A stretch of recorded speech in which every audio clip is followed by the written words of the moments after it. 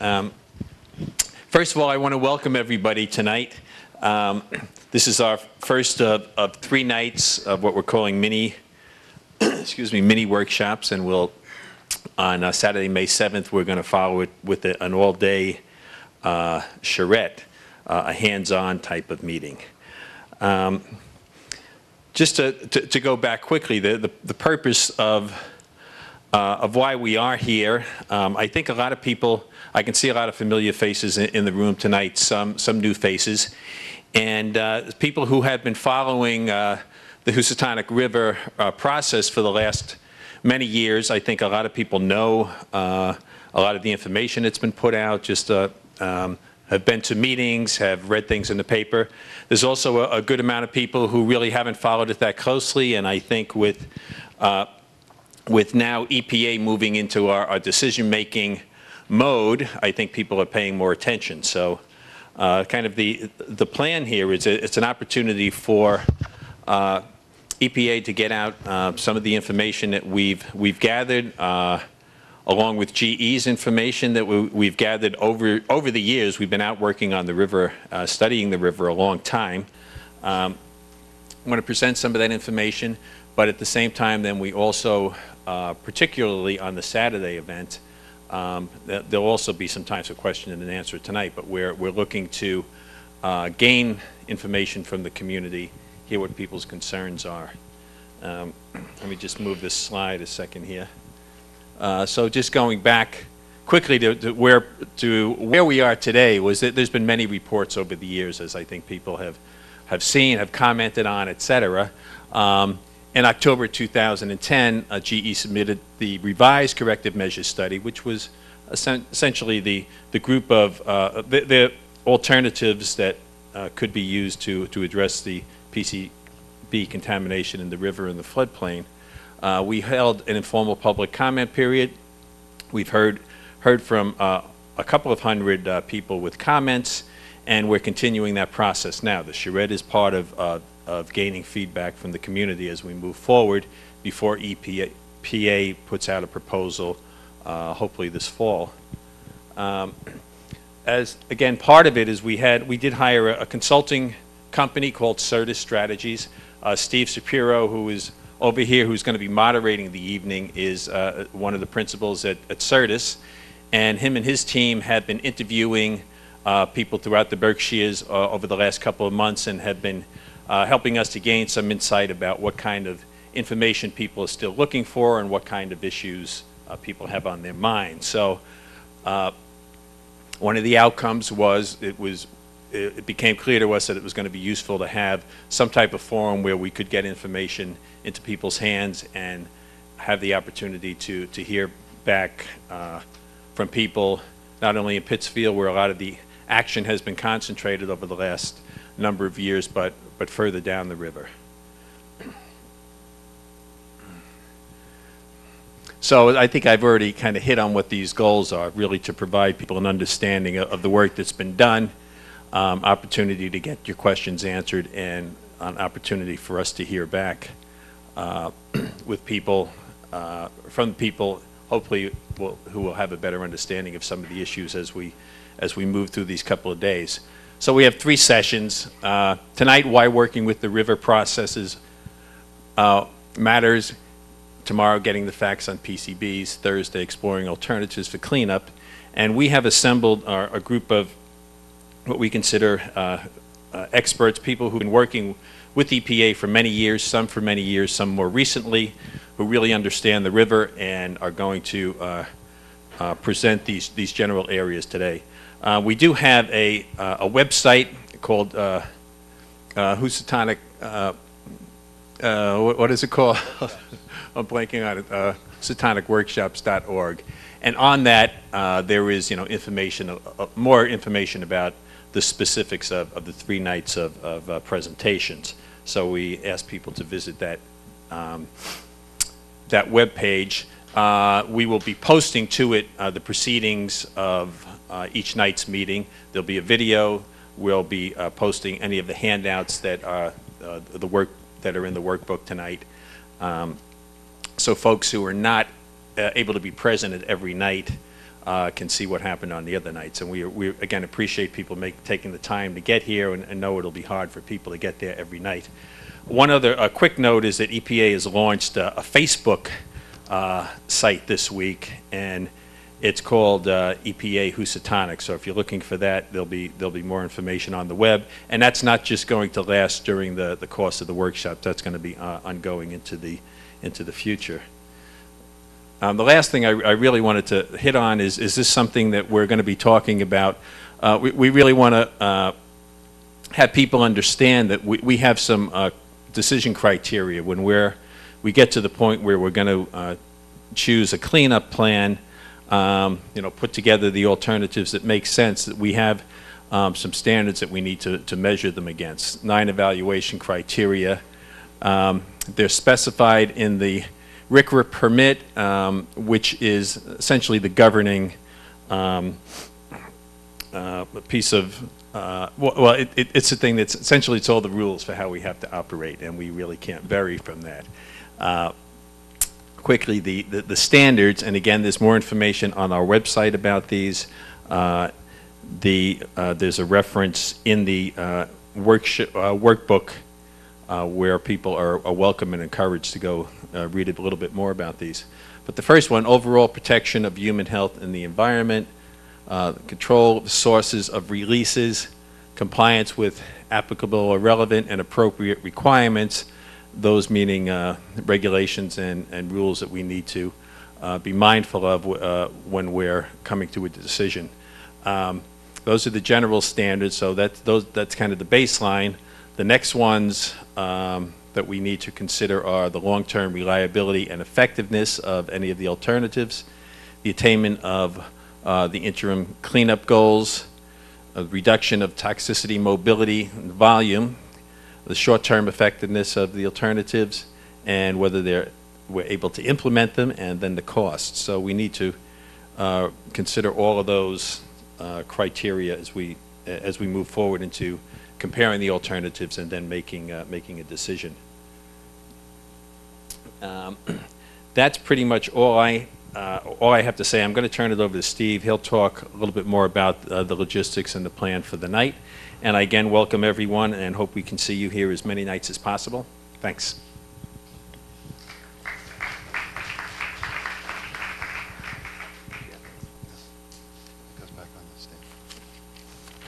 Is this working? Yep. Good evening, everybody. Again, my name is Steve Shapiro. I'm with the firm Certus Strategies, and we've been working with the EPA to help organize and produce these series of outreach programs and to organize and plan for the charrette May 7th. I just wanted to take a minute. Everyone should have received what's titled Housatonic River Mini Workshop. Inside, in the middle, there's a yellow page which has questions, comment form. You could write as many questions as you want. There are pencils available if you didn't get a pencil, if you don't have a pen to work with. We'll hand you more forms if need be, and I'll go back over the questions in a moment. There's a blue form, which is an opportunity for you to give some feedback and evaluation of how the evening went as we move on through Wednesday, Thursday evening. Any feedback we can get to try to keep things alive, keep things really focused to meet your interest, to meet your needs, is what we're trying to do. So we can't do that without your feedback. And at the bottom is the charrette registration form. We encourage you to register tonight for the charrette. You could also go to the website that Jim mentioned, www.housatonicworkshops.org. And just to emphasize again what Jim said, the videos of tonight and every evening will be up on the website the next day. The PowerPoints, which were way too many to publish in a workbook, will be up on the website the next day. The workbooks themselves will be up on the website. The workbooks contain a very, very informative, hopefully you've had a chance to look at it already, but 2-page technical summaries that match each of the presenters' work that they've put in to this effort. Bless you.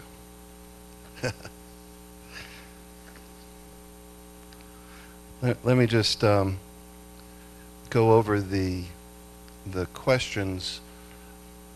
You know, tonight is geared towards the EPA's experts giving the community what they've been working on for years, as objectively and as independently as they can. The charrette is more of a two-way process where the EPA is really interested in getting your feedback into critical stages, critical pieces of their decision-making process. So that's why we're really building it up, because building it up in the sense that your input, your concerns are critical to the overall decision-making process. We don't want to, we can't say that enough. But tonight is about giving information to you and clarifying what is otherwise a very difficult, complex body of science, engineering work that's been going on for years. And so we want to answer your questions, and the best way for you to do that is to really work and, you know, come up with what's in the way for you really grasping and understanding the information. There'll be people who will collect your questions. When you have them ready, just raise your hand. We're trying to stay relevant to this evening. So if we're working with the history of the river, geomorphology or ecology, or history of PCBs, you know, we'd ask that you stay focused on that subject. If you know you're not going to be here Wednesday or Thursday evening and have questions relevant to those evenings, you know, feel free to write those down. We may not be able to, we're not going to be able to get to those tonight, but we'll defer it to the evening where it would be relevant, and then all the questions will get posted on the website. So we're going to have two speakers to lead off. Rich Donito and Keith Bowers will take a very short stretch break, bathroom break. The bathrooms are, if you go out there right before you get into the lobby, there's men's and women's room. There's an extra women's room on this side. And then two following speakers, John Lordy and Dick McGrath. So we hope that you could stick around. If you have to get up or move around or use a restroom, please feel free to do that.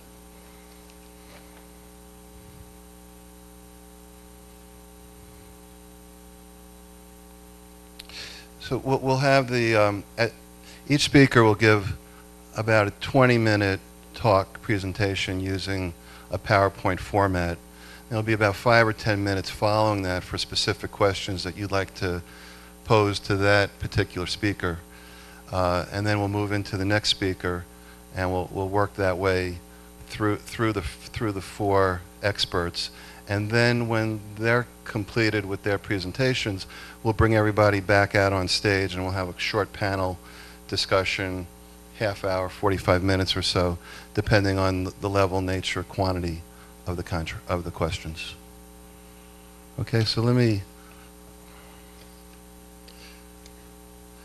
introduce our first speaker of this experts.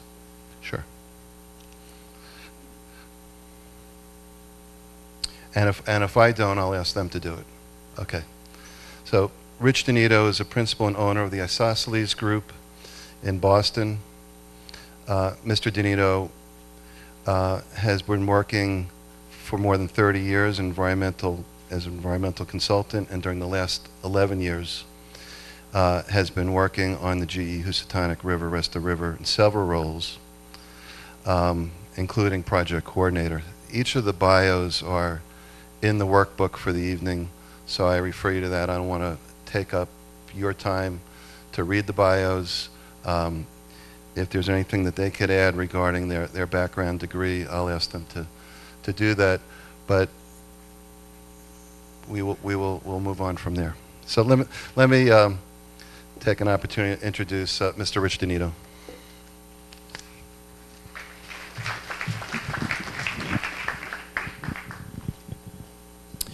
So, just to add a little bit more about my background in terms of qualifications. bachelor's degree in geology, environmental science, and a master's degree in the same field.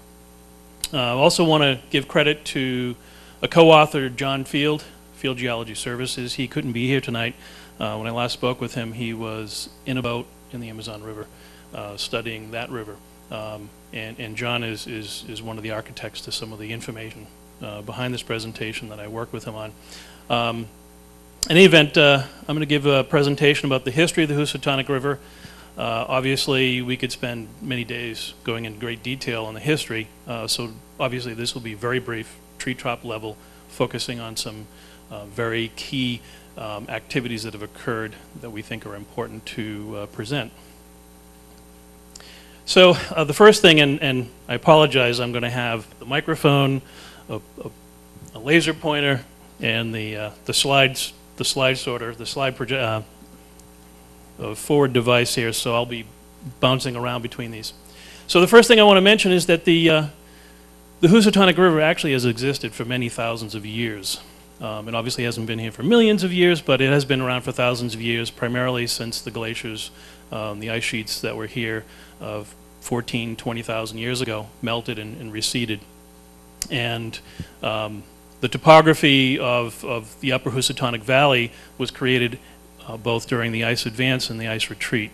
And when the ice melted and retreated, you had a lot of ice dams, ice blocks, and large amounts of debris that was left behind, forming, as a result, these various large glacial lakes, which occurred here in the western part of Massachusetts and into Connecticut. And one of the more prominent lakes was called Glacial Lake Housatonic. So we're looking at something that existed 14,000 years ago to 12,000 years ago. The exact dates are not well known, and this is the light blue is the general area of where Glacial Lake Housatonic is theorized to have extended, and that lake would have left a lot of glacial lake bottoms in the valley here. And that had an effect on controlling where the actual river was going to end up being once the lake, drained out after the ice dams and the debris had moved along. And just to position yourself, Pittsfield's here, we're here, Housatonic, Mass, Great Barrington are located there. So when we look at the river today, we see this. It's very beautiful, looks fairly pristine, like it's been here for thousands of years. But we know from looking at the information and the history, this isn't the way it always looked. There's been a number of impacts that have occurred over the years. And essentially that's what we're going to be talking about tonight in this presentation, is what are the human impacts to the river and how has the river responded to that. So I'll bring up this timeline. It's a little busy, it's a little hard to see perhaps in the back, but a copy of this will be on the website, so you'll be able to take a closer look at it. And in some of the subsequent slides, I've actually blown up some of the key components so that we can see a little bit more of the detail. But the idea is that from the time that the glaciers retreated, the first humans entered North America, the Paleo-Indians, and then the European settlers, and then we have a series of different types of industrial activities that have occurred over time, and all of these things have had impacts to the river. And that's what we'll go through in the subsequent slides. So the first humans that entered the Housatonic Valley were obviously the Native Americans, initially called the Paleo-Indians. The oldest radiocarbon dated evidence of them is 10,500 years ago. So the Mohicans were probably the last groups of Indians up in the upper Housatonic Valley. And people say, well, what impact would they have had to the river? They did impact the river, primarily as a result of building stone fish weirs up and down the Housatonic. And I also want to mention that Housatonic is the Indian name that means the river beyond the mountains. So the Native Americans were actively involved in working with the river and putting in stone structures, some that were very extensive. This is actually mapped, a series of stone structures that were mapped down in Connecticut. We have evidence in the cultural resource assessment that's been done on the river. There is evidence of former fish weirs, stone structures in the river, closer to this part of the portion of the river. But these are stone structures. They would have impacted how the river flowed, slowed it down, caused it to move around a little bit. And they may have created, we don't know this for sure, but they may have created wooden structures of this complexity. All of these things can impact how the river moves, albeit minor at that time.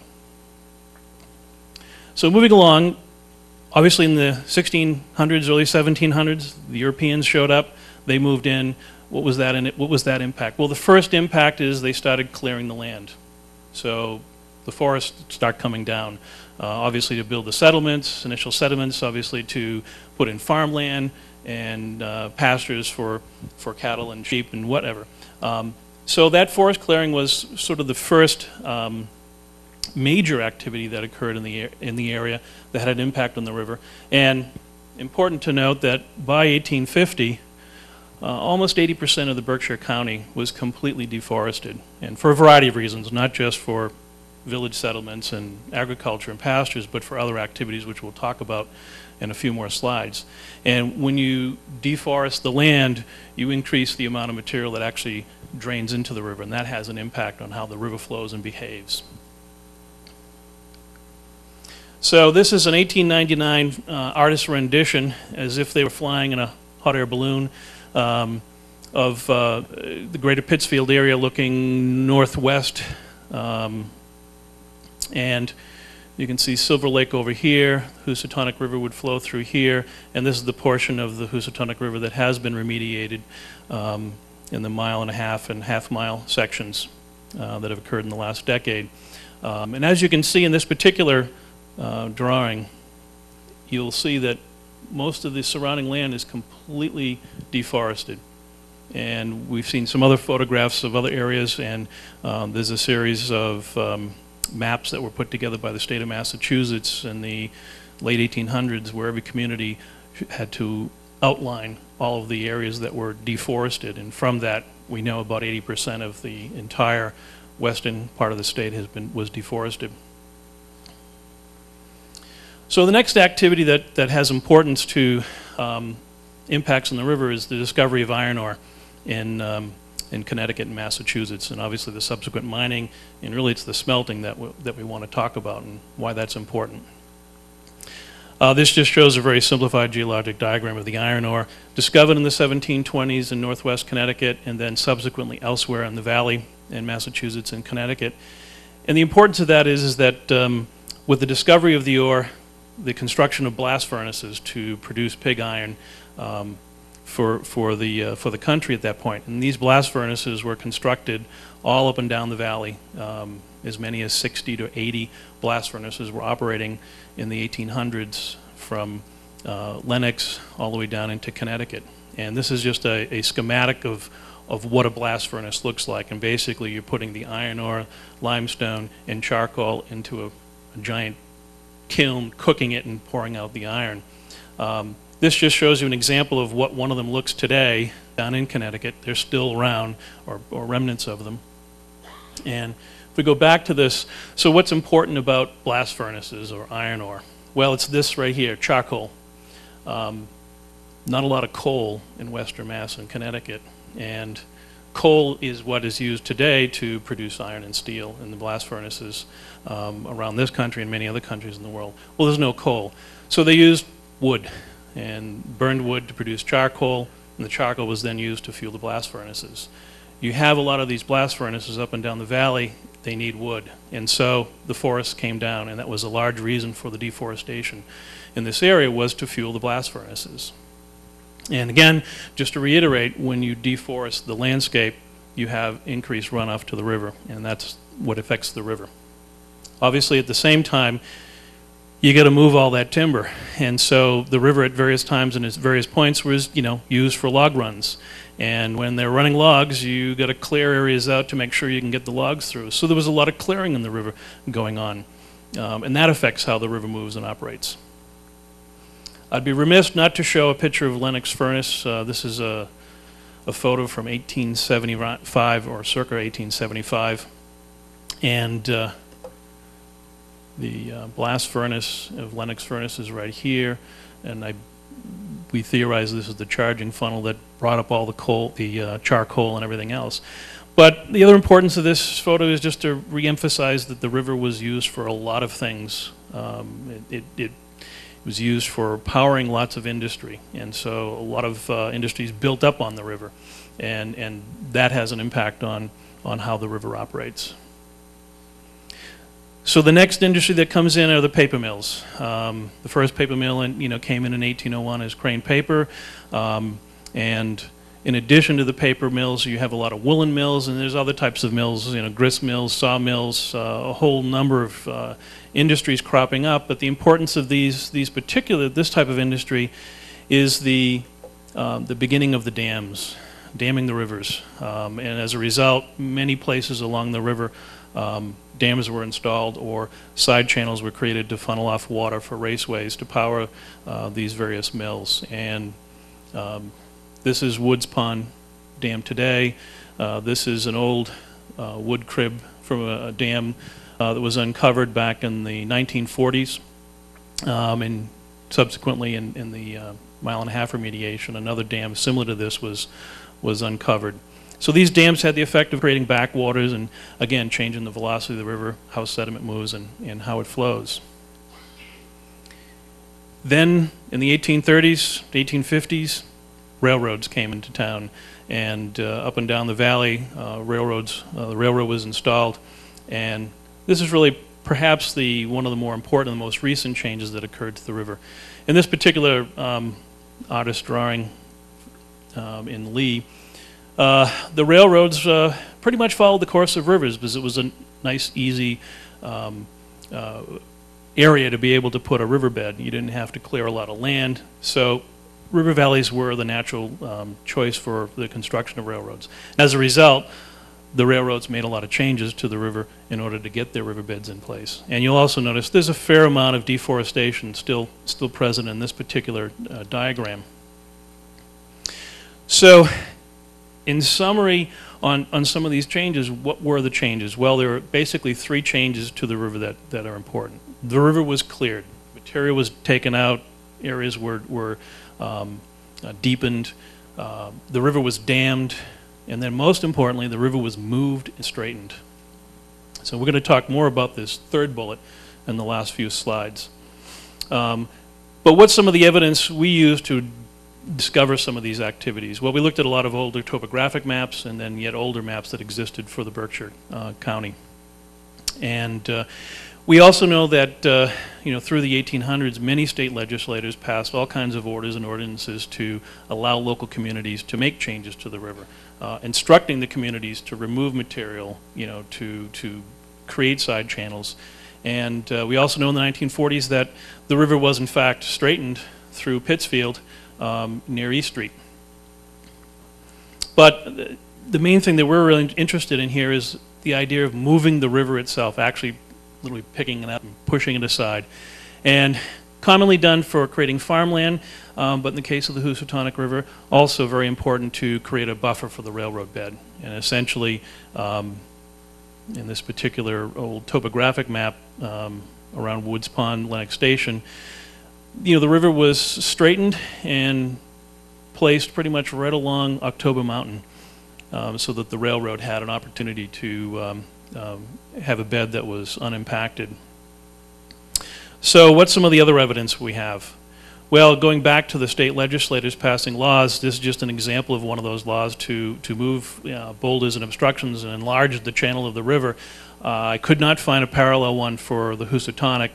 We suspect it's there, we just haven't found it. Most rivers, most state legislators were passing these laws through the 1800s. And I'm sure some of you have seen this before. It was a common practice to buy dynamite to move the river around. So it was a common practice. This is what was done. So looking at some of these older topographic maps that show the evidence of where things were changed, I want to first talk about the straightening of the river in the 1940s through Pittsfield. This is the 1886 topographic map. And if you, this little blue wiggly line is the Housatonic River, the Each Branch, and pay attention to how that's meandering, as we call it. And now I'm going to bring up the 1988 topographic map, and you'll now see that the Housatonic River has fewer meanders. It's more straight than it was before, and So what would happen was, essentially these red lines just show you what they were trying to do. Essentially cut off all of these particular meanders and make it straighter. So we know that that was in fact done. That was, you know, and here's an example of what they were doing. This is an actual photograph from the 1940s. This photo is actually taken from Newell Street looking south, and the river, the Housatonic River Channel is right here.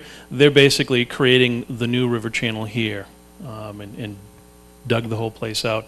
And obviously, if you've been there today, it doesn't look anything like that. But that was what was done in the 1940s. So let's look downstream from Pittsfield. So we'll first look at the area just downstream from the confluence in Fred Gunner Park, down to Holmes Road, and you'll see that there are some areas that have been straightened in here, and we know many of these areas are straightened because even some older maps show a very meandering river. And what we want to show with some of these particular comparisons is how the river has responded and changed since the river straightening occurred. So this is 1886.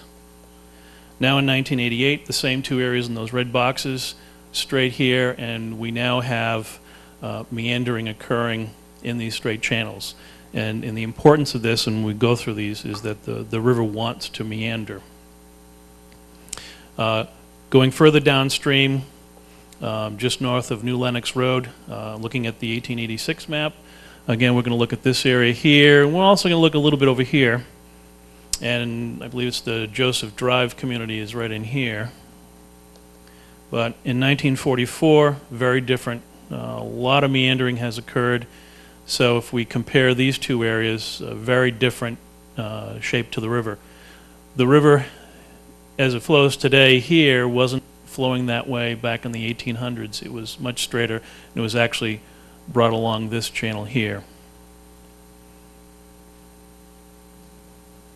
And then going a little further south to just north of Woods Pond, comparing 1886 to 1988. Again, this rather straighter channel, and now a much more meandering pathway and backwaters. Now, obviously, we have to recognize that Woods Pond Dam was installed in the late 1800s, so that obviously also had an impact in creating some of these backwaters. So, in summary, we now know that roughly 92% of the river from the confluence to Woods Pond had been straightened and manipulated fairly extensively prior to the 1886 topographic surveys. Since then, we know that a little more than half of it has tried to re-meander and recreate new pathways for itself. And since 1944, because we have much better map coverage and air photos today than we did in the past, we know that the meanders are continuing to move. They're cutting into their banks and migrating, but we haven't seen the creation of any new giant meander patterns in the river. So key messages that I want you to leave you with, and it's important because some of the things I've talked about in this presentation are going to be carried forward in some of the following presentations this evening. What we see is the river today, many portions of the river is less than 200 years old in terms of where it's actually flowing. The remaining sections that are fairly straight are going to be prone to recreating new meanders. And in the absence of recreating new meanders, the energy that it's trying to work with, it can destabilize adjacent portions of the river or downstream portions of the river. That energy gets channeled elsewhere into the system. Past modifications to the river, as we've seen over the last few hundred years, have been subsequently changed. And obviously what we see today, a large component of what we see today, is representative of reforestation just in the last 70 years. And the last point, and this is important because this really carries forward into the next presentation, is that rivers want to meander. It's the mechanism of rivers seeking equilibrium. So with that. Before we move to the next speaker, I just want to go over again the questions form is in the middle of your workbook. We invite you to jot down your questions legibly so that we can get them answered. So questions for Rich. At this point, I think we'll save for the panel. We have one question? Okay, don't go away, Rich. Why does the old history matter now? Is that the end of the question? That's the end of the question. It's a good question. I think there are a number of reasons. One, obviously, looking at the history of the river, what's happened in the past, helps us understand what activities have gone on and how the river has responded to those changes on a very natural level. And that's important in knowing for if there are activities going to occur in the future. But it's also to understand how the river reacts and how it behaves into various changes. And it helps us understand its ability to respond to various man-made impacts. Okay, great. Just to go over again, the questions are, I've been in your seat, and I know it's difficult sometimes to just go through 30 PowerPoints, and a lot of effort went into putting these together. But a lot of the meaning comes from it when questions come up from the audience. And if you can jot those down, again, Keith or Kathy will come by collecting some questions. So I think while those are coming around, and we'll get to those, I'd like to introduce our next speaker. Keep things moving. Keith Bowers is the president and founder of Biohabitats, Inc. Keith is, Biohabitats is one of the premier firms specializing in environmental restoration, conservation, planning, and regenerative design.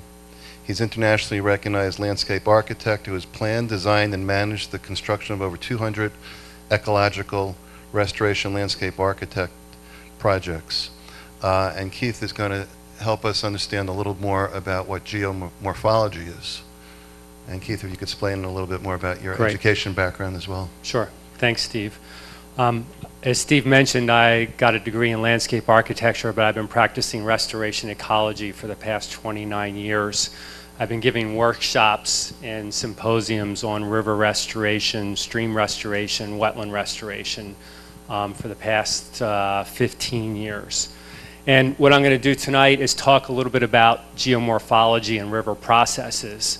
And I'm going to talk about these processes in lieu of what we just heard from Rich in terms of the history of the Housatonic River. So first, what does geomorphology mean? Well, geomorphology is the study of the evolution and configuration of landforms. So if you think about geo being the earth and morphology about the shape of something, then geomorphology is about the shape of the earth and how it came to be what it is today and how processes are acting on the earth and changing our landscape.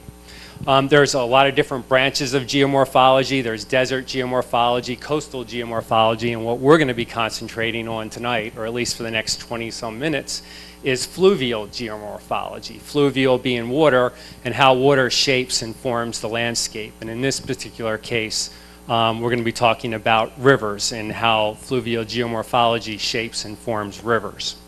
So there's really three governing processes that are really important in what we see out there in river systems.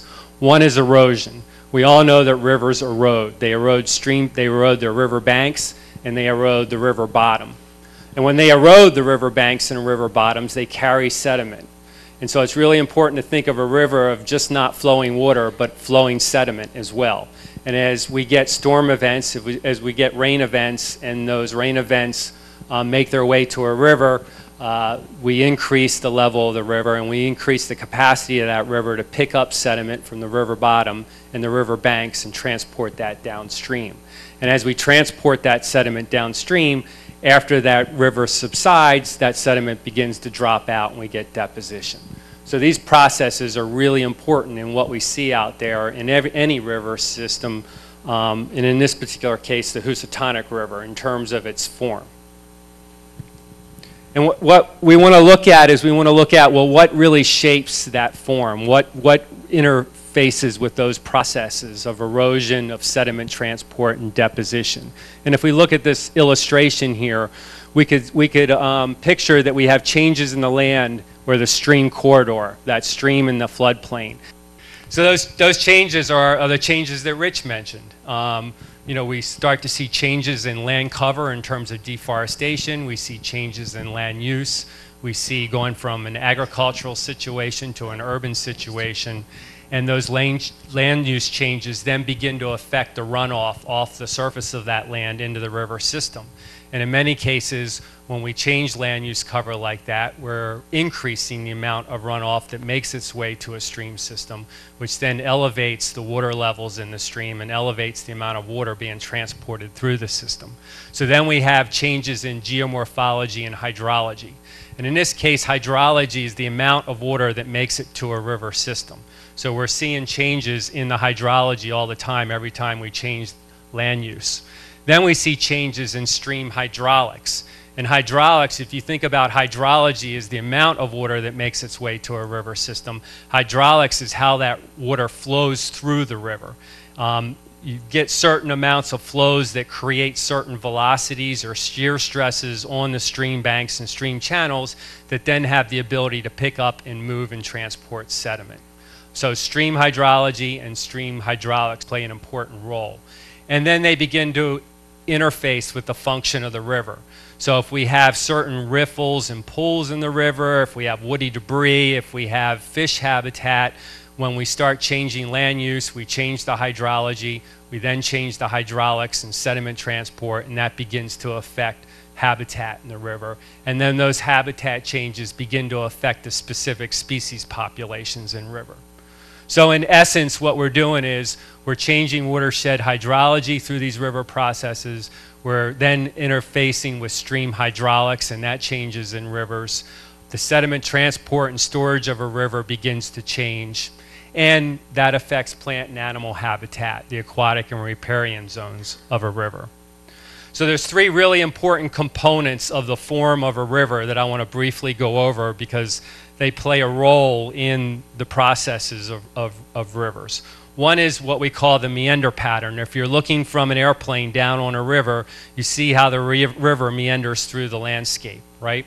And every river has a certain meander pattern. And that meander pattern is really dictated by the slope of the land, the landscape, and by the amount of water entering that river, and by the geology, the soils that that river interfaces with, and the vegetation that the river interfaces with.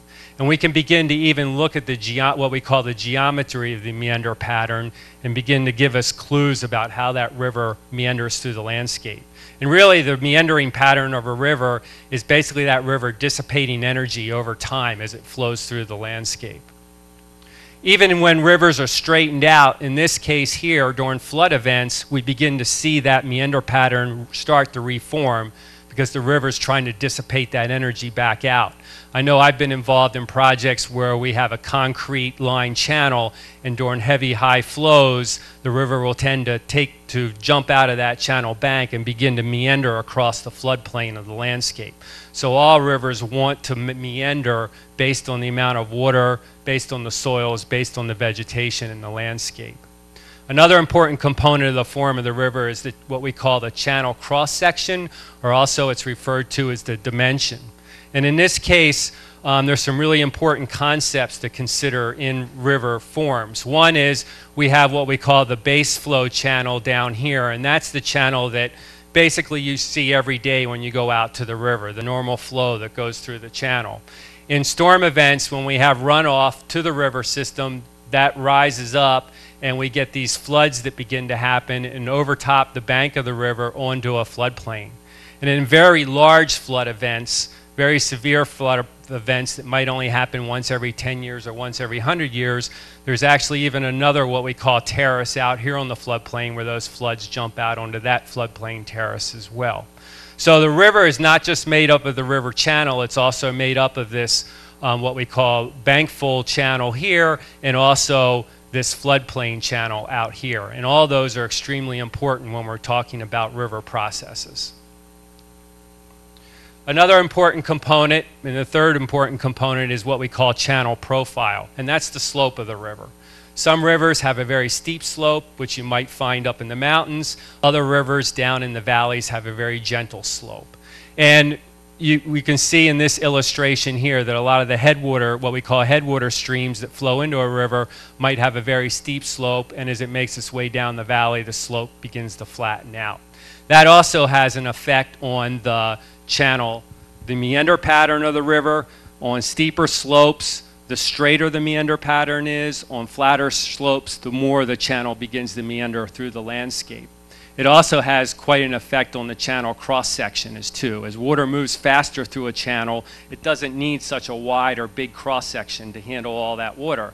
But the slower the water moves through that channel and the more water it accumulates, then it needs a wider and larger cross-section in order to handle that water.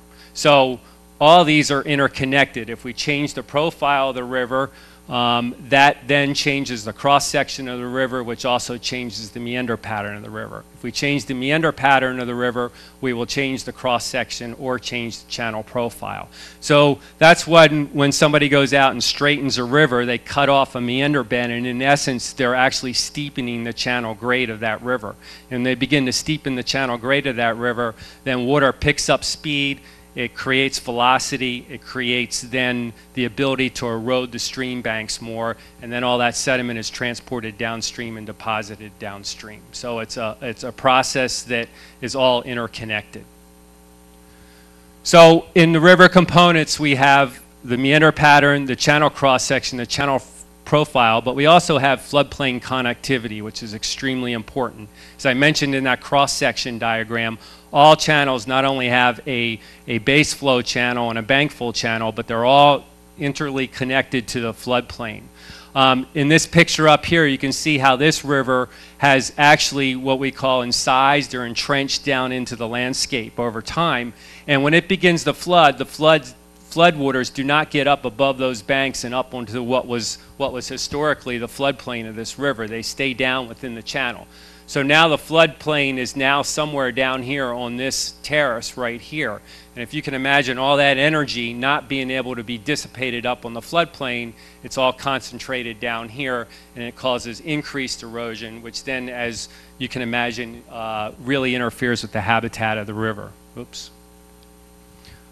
Whereas if we have a river that's directly connected to the floodplain, then we have a river that when it floods out onto that floodplain on a rather flatter terrace, begins to dissipate that energy.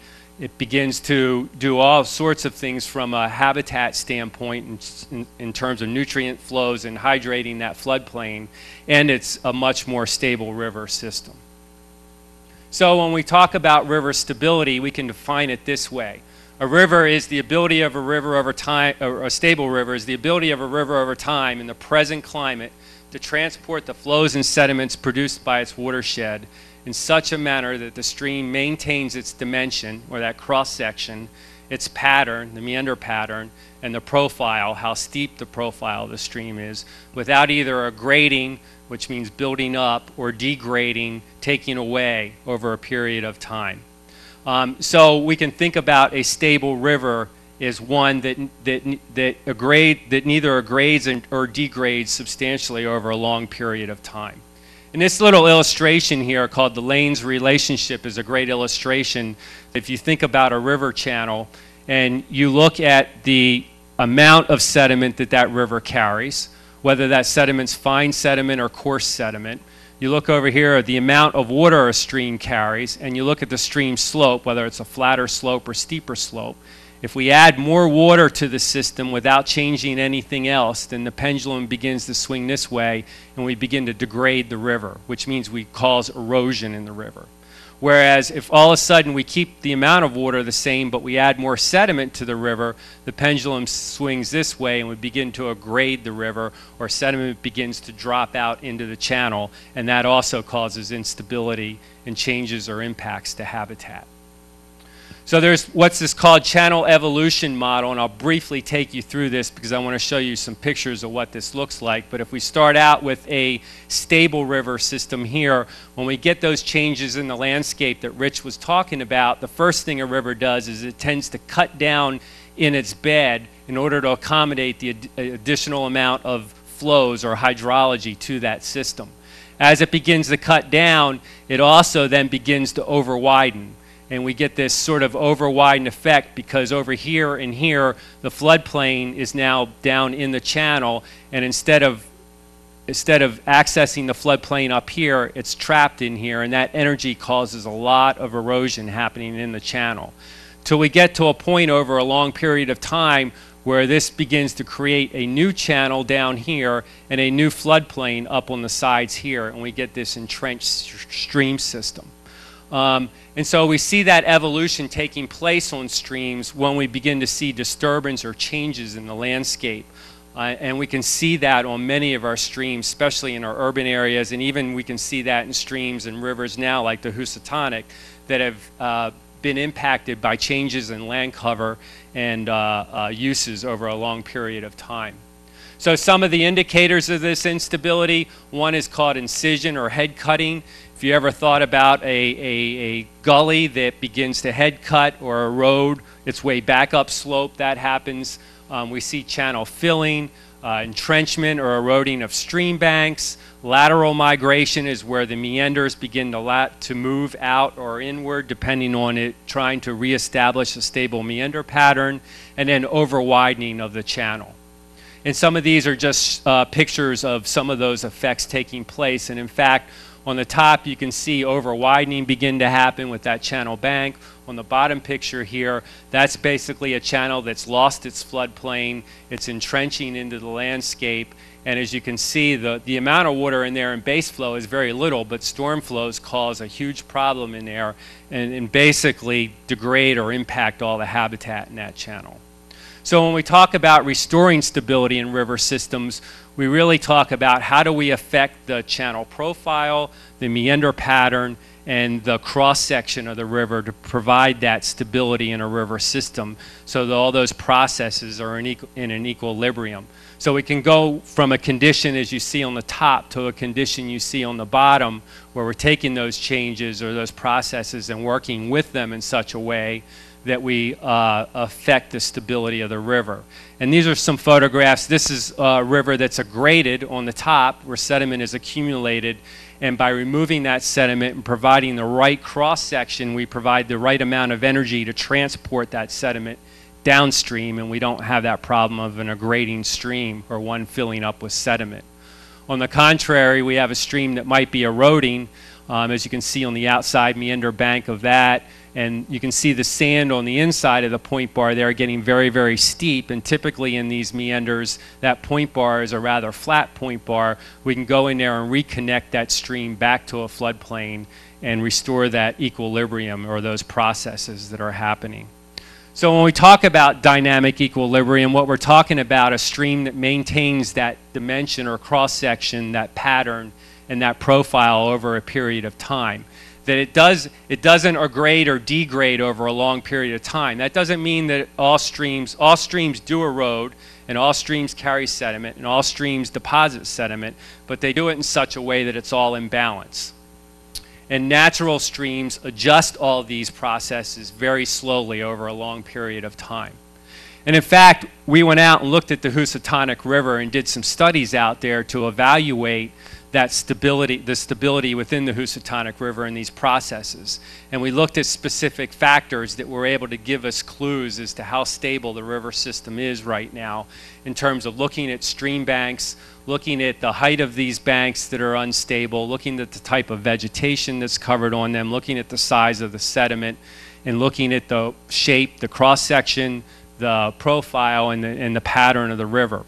And this illustration or this map over to the right-hand side of the slide is a map that basically shows along the Housatonic all the red spots are areas where we're seeing erosion, accelerated erosion beyond the background levels of erosion that we would typically see in a stable river system. So that we know that the land use changes that Rich has been talking about that have occurred over the last 200 years are still having an effect on the channel of the Housatonic, and still the Housatonic is still responding by cutting down in the floodplain, by over-widening some areas, or by trying to create a new stable meander pattern in some areas. And so we can see this in these two slides here, and again it just illustrates the same thing that Rich was illustrating. The blue represents actually in 1886 the the location of the river, and then the black of the river, the black area represents the existing river today, and we can see how that river has begun to readjust those meander profile or those meander patterns over a period of time. And in fact, you can even see that the width of the river is changing as well. So you can see that plan, that profile, and the dimension or cross-section of the river begin to adjust. And that adjustment period is still happening out there for much of the Housatonic. And again, we saw that. We looked at photographs and we went back to that evolution model and said, where do some of the stretches of channel actually mimic some of the evolution model here? And we can see the over-widening begin to happen and the incision happening in the landscape. We can see in some places where we're starting to get a graded material back down, where the river is actually trying to reestablish a new floodplain level. And so really what we're looking at is these ongoing adjustments. And in fact, based on the studies that we did out there, that the bank erosion rate is about 6,600 tons a year. And we estimate that that's about 10 times the rate of what a stable Housatonic river would be, based on other reference systems and based on what we could expect from a stable system. And so we're getting really areas of high bank erosion that are out of phase with the meander pattern. In other words, in a meander of a river, most of our erosion takes place on the outside of the bend, and on the inside of the bend we get sediment deposited back down. And in some areas of the Housatonic River, not only are we getting erosion on the outside of the bend, but we're getting an awful lot of erosion on the inside of the bend too, because that river is entrenching down in the landscape and there's nowhere for the floods to go, and so it erodes the inside of the meander bend as well. So some of those areas give us clues about the stability or instability of the Housatonic River. So in summary, all rivers obviously exhibit geomorphic processes. They all have not only the processes of hydrology, hydraulics, sediment transport, sediment deposition, but nutrient cycling and habitat as well. That dimension, pattern, and profile are all really important components of a river system, and when we begin to affect one of those components, the other two respond to that, and they have impacts as well. Floodplain connectivity is extremely important in river systems, that once we take away the floodplain from a river, then we enter into sort of this downward spiral until that river goes through that evolution model and is again allowed to create a new floodplain down within the old entrenched channel. And then the concept of dynamic equilibrium is really important in rivers. All rivers are dynamic. They all erode, they all transport sediment, they all deposit sediment, but again, they do that very slowly over a very long period of time, and that's called dynamic equilibrium. And when we have a channel that's not stable, then it loses that ability to have that equilibrium state. So those are all some things that we need to consider when we start looking at the Housatonic River and the potential for the Housatonic River. Thank you. Thank you, Keith. There are a number of questions that came up that are probably more appropriate for the panel, so we're going to get to those questions, but they're sort of cross-reaching the different disciplines that you're hearing at the start. But I have a couple of questions I wanted to ask you, Keith, Sure. from the community. Could you explain? Actually, this may have been in Rich's statement. And Rich, you could come back, at the end as the panel. But Keith, I think Keith could hit this too. Could you explain the statement? Much of what we see today is the result of reforestation in the last 70+ years. Well, reforestation is certainly helping in terms of changing the hydrology of the river system.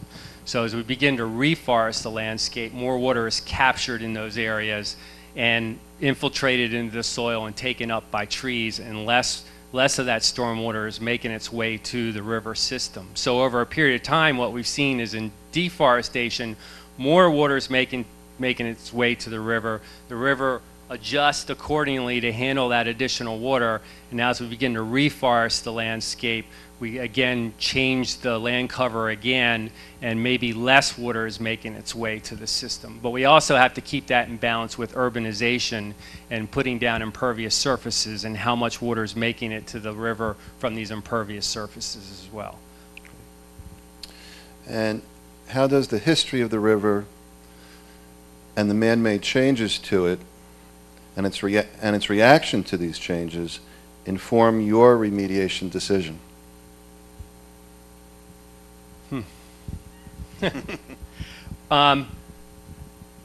Well, I think that if any remediation were to be done and restoration were to be contemplated after that remediation, then we would need to take a look at, again, those processes that are acting on the river system, where we need to look at the hydrology, the hydraulics, and the sediment transport. And we need to take into account the changes that have occurred in the past and what changes we might see in the future. And as we begin to think about the possibility of restoring the Housatonic River, we can take those processes and build it into a restoration concept. And also, I think Thursday night might address that a little further. Thursday night will address that further. Thank you, Steve. So why is disturbance to a stream corridor typically results in an increasingly negative spiral of degradation? Why not some changes or disturbances result in positive effects?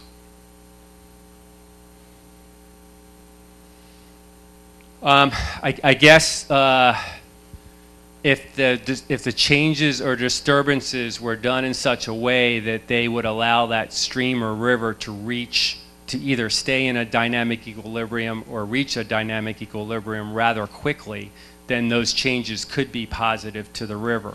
But again, once we change the hydrology, the amount of water going to the river, once we affect the hydraulics, the way the water moves through the system, and once we change the amount of sediment that's moved through the river, then that all has profound effects on the river system. There's been some studies by nonprofit organizations. One, the Center for Watershed Protection, did a study about 20 years ago, and I think found that any watershed that has a degree of more than 10 to 12% impervious surface within the watershed begins to drastically change those processes within a river system. Okay, thank you. And can you anticipate how the river will change in the future? That's hard to do. It's a crystal ball, but what we can anticipate a couple things. One, we can project out based on what we've seen in the past, land use changes, potential zoning, potential growth opportunities, and looking at best management practices for the future in terms of stormwater management and reforestation, how those, again, how that may affect the hydrology and hydraulics of a river channel. So there are ways of modeling what we might be able to, what we envision might happen in the future. And we also have to take into account things like climate change, how that might affect weather patterns, and how that will again affect the hydrology and hydraulics of the river system. Lane's equation relevant to dredging and impact.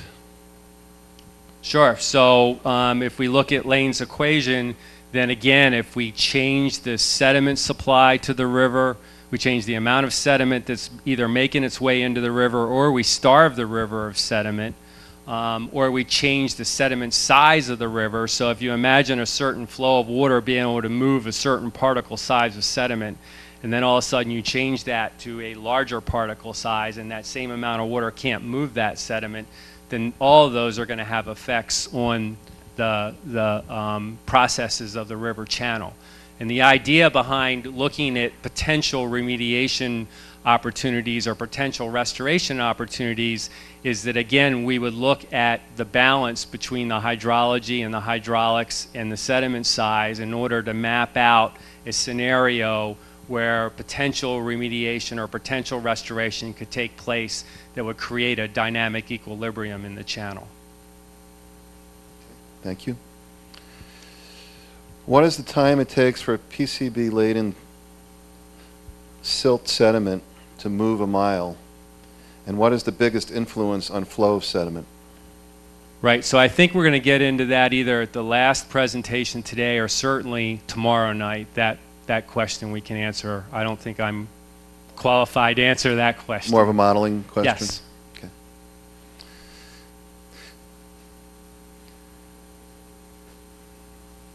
One last question.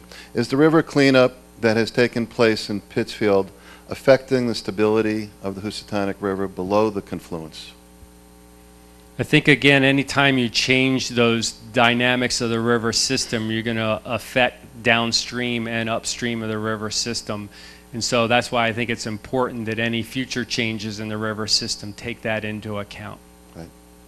We're going to take a very short break. Thank you, Keith. I'd like to next introduce John Lordy. John's going to be speaking on ecological characterization.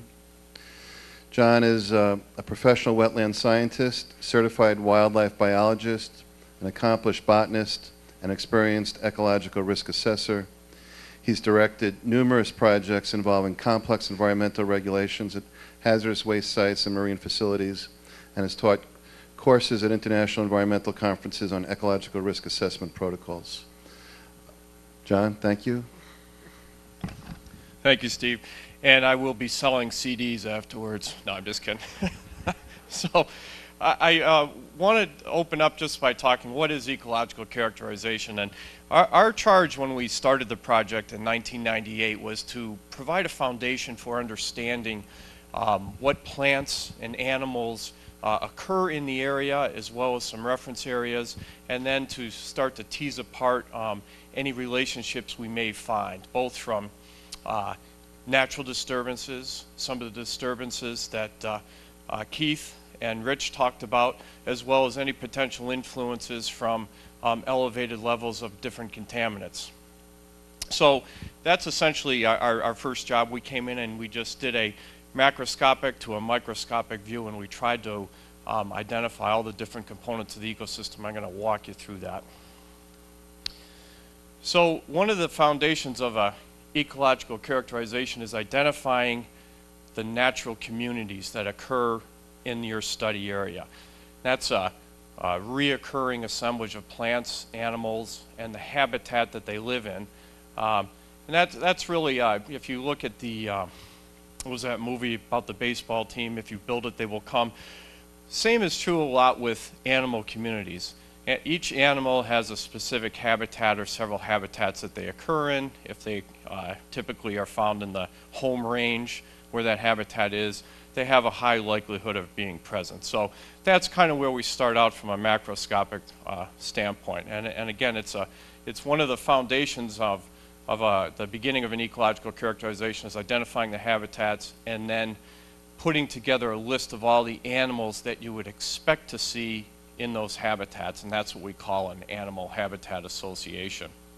A lot of the references to the talks you're seeing tonight and in subsequent nights are going to talk about the primary study area. That's the area from the confluence of the east and west branch of the Housatonic in Pittsfield down to the Woods Pond Dam. We also looked at the entire river all the way down to Long Island Sound. And did ecological characterization as well. Much of what we're going to talk about today is going to focus on the upper parts, but a lot of the work exists for the rest of the river. We found 18 natural communities in the primary study area, or PSA. We had 7 additional natural communities and reference areas. When we identified all the communities in the primary study area, we also looked for reference areas that were places nearby to this location that had the same type of habitat, but were basically as similar as possible to what we had here, but did not have the elevated levels of PCBs. So that was one thing we were looking for to see, is there apparent differences between those areas. The communities that we saw in the PSA, one lacustrine, which is a lake-related or ponded habitat, that's essentially Woods Pond. 3 different riverine communities, primary difference being the flow regime in those communities. 9 palustrine or freshwater communities, those are freshwater wetlands. And then 5 different types of terrestrial communities or upland communities. The primary ones are low gradient stream, shrub swamp, and transitional floodplain forest. One thing I forgot to mention at the beginning of my talk that I did want to mention is that besides the group of scientists that I work directly for or with, there's been a tremendous amount of work done by GE, GE's consultants, the state of Connecticut, the state of Massachusetts, and a whole host of consultants that they also hired. There is, I think, the most robust set of data for this project site of any data set for any project I've worked on since 1981. So we have a good base of information, and I do want to give credit to all the good scientists that have contributed to that work over time. So what do you do when you map the natural communities? Well, the first thing you do is you put together a set of maps showing the location, the extent of those natural communities in the area of interest. And it gives you also a comparison to the juxtaposition of the communities, both to one another as well as to things like developed infrastructure and also areas of undeveloped habitat. We also put together some representative cross sections that kind of illustrate how those communities are related to the elevation of the river and the floodplain. Again, Rich and Keith both presented information on the hydrodynamics and the hydraulics of the river system. A lot of that was related to both the river itself and when it goes out of bank. And we wanted to be able to relate the natural communities as they occur to the river system in a cross-section manner. So we prepared a number of those in representative areas. I'm going to move now to talking about some of the different species or groups of species that we looked at. Again, I'm covering over a decade worth of material in a 20-minute talk, so I'm going to move pretty quickly. But first group is rare species, and there are different definitions of what makes something rare. We used multiple levels. The first level we used was a global level. Nature Conservancy is probably the best repository of information on species as they occur on a global level. We looked to see what the ratings were for the species of interest in this project area and used their global ratings. The next was the federal level. Species regulated under the Federal Endangered Species Act. We looked to see which of those had designations and occurred here, and then also on the state level we looked at species that had that were regulated under the Massachusetts Endangered Species Act. Species are ranked according to the rarity, basically, and rarity and vulnerability. You know, how often do they occur? How vulnerable are the populations to extirpation? And it applies both to plants and to animals. And many of these species can be good indicators of how natural an environment is, or in some cases, how resilient an environment is. I'll give a couple examples. Some rare species are dependent on disturbance. Elaeacris intermedia that occurs in the river here. It's an annual plant. It grows on the bars that form in the river. It's dependent on having those bars form and being in a disturbed environment. Other species like Carex grayi, which occurs in the high floodplain, I'm sure you're all familiar with that sedge. It occurs in forested floodplains with a moist environment and really rich soils. And it's not, you don't see it in a lot of places. So there's a lot of variability. Some species are more resilient to impacts. Species I spent a lot of time with working on two species, Carex polymorpha and Scirpus longii, were both dependent on different types of disturbances, and if they weren't disturbed, the populations would be extirpated. We put all the information on the rare species together in a pretty detailed report, which has been supplemented both by work that GE's consultants did and also that the Mass Natural Heritage Endangered Species Program prepared. And obviously, the presence of rare, threatened, endangered species will have important considerations if when any remedial alternative is chosen. Next group I want to move into is invertebrates, animals without backbones. And the first group was the aquatic invertebrates. We studied quite a bit in the river. They're an important part of the food chain. We also looked at some terrestrial invertebrates as well. We targeted a couple different groups for different things. One group that we targeted in both the aquatic environment and the terrestrial environment were invertebrates that had a likelihood of bioaccumulating PCBs. We wanted to collect them and do tissue analysis to see what the levels were, both to see if there's effects to those individuals or to use those tissue levels in food chain modeling that was part of the ecological risk assessment. We also looked at different metrics, like looking at aquatic invertebrates that occurred in the river. There's metrics that have been developed over time looking at the number of different species that occur, the species tolerance to different types of pollution, and there's indexes that have been developed over time. So that type of data was also collected. Freshwater mussels were one group of invertebrates we looked at. We found some in the river. We found one species that's listed as special concern, the triangle floater.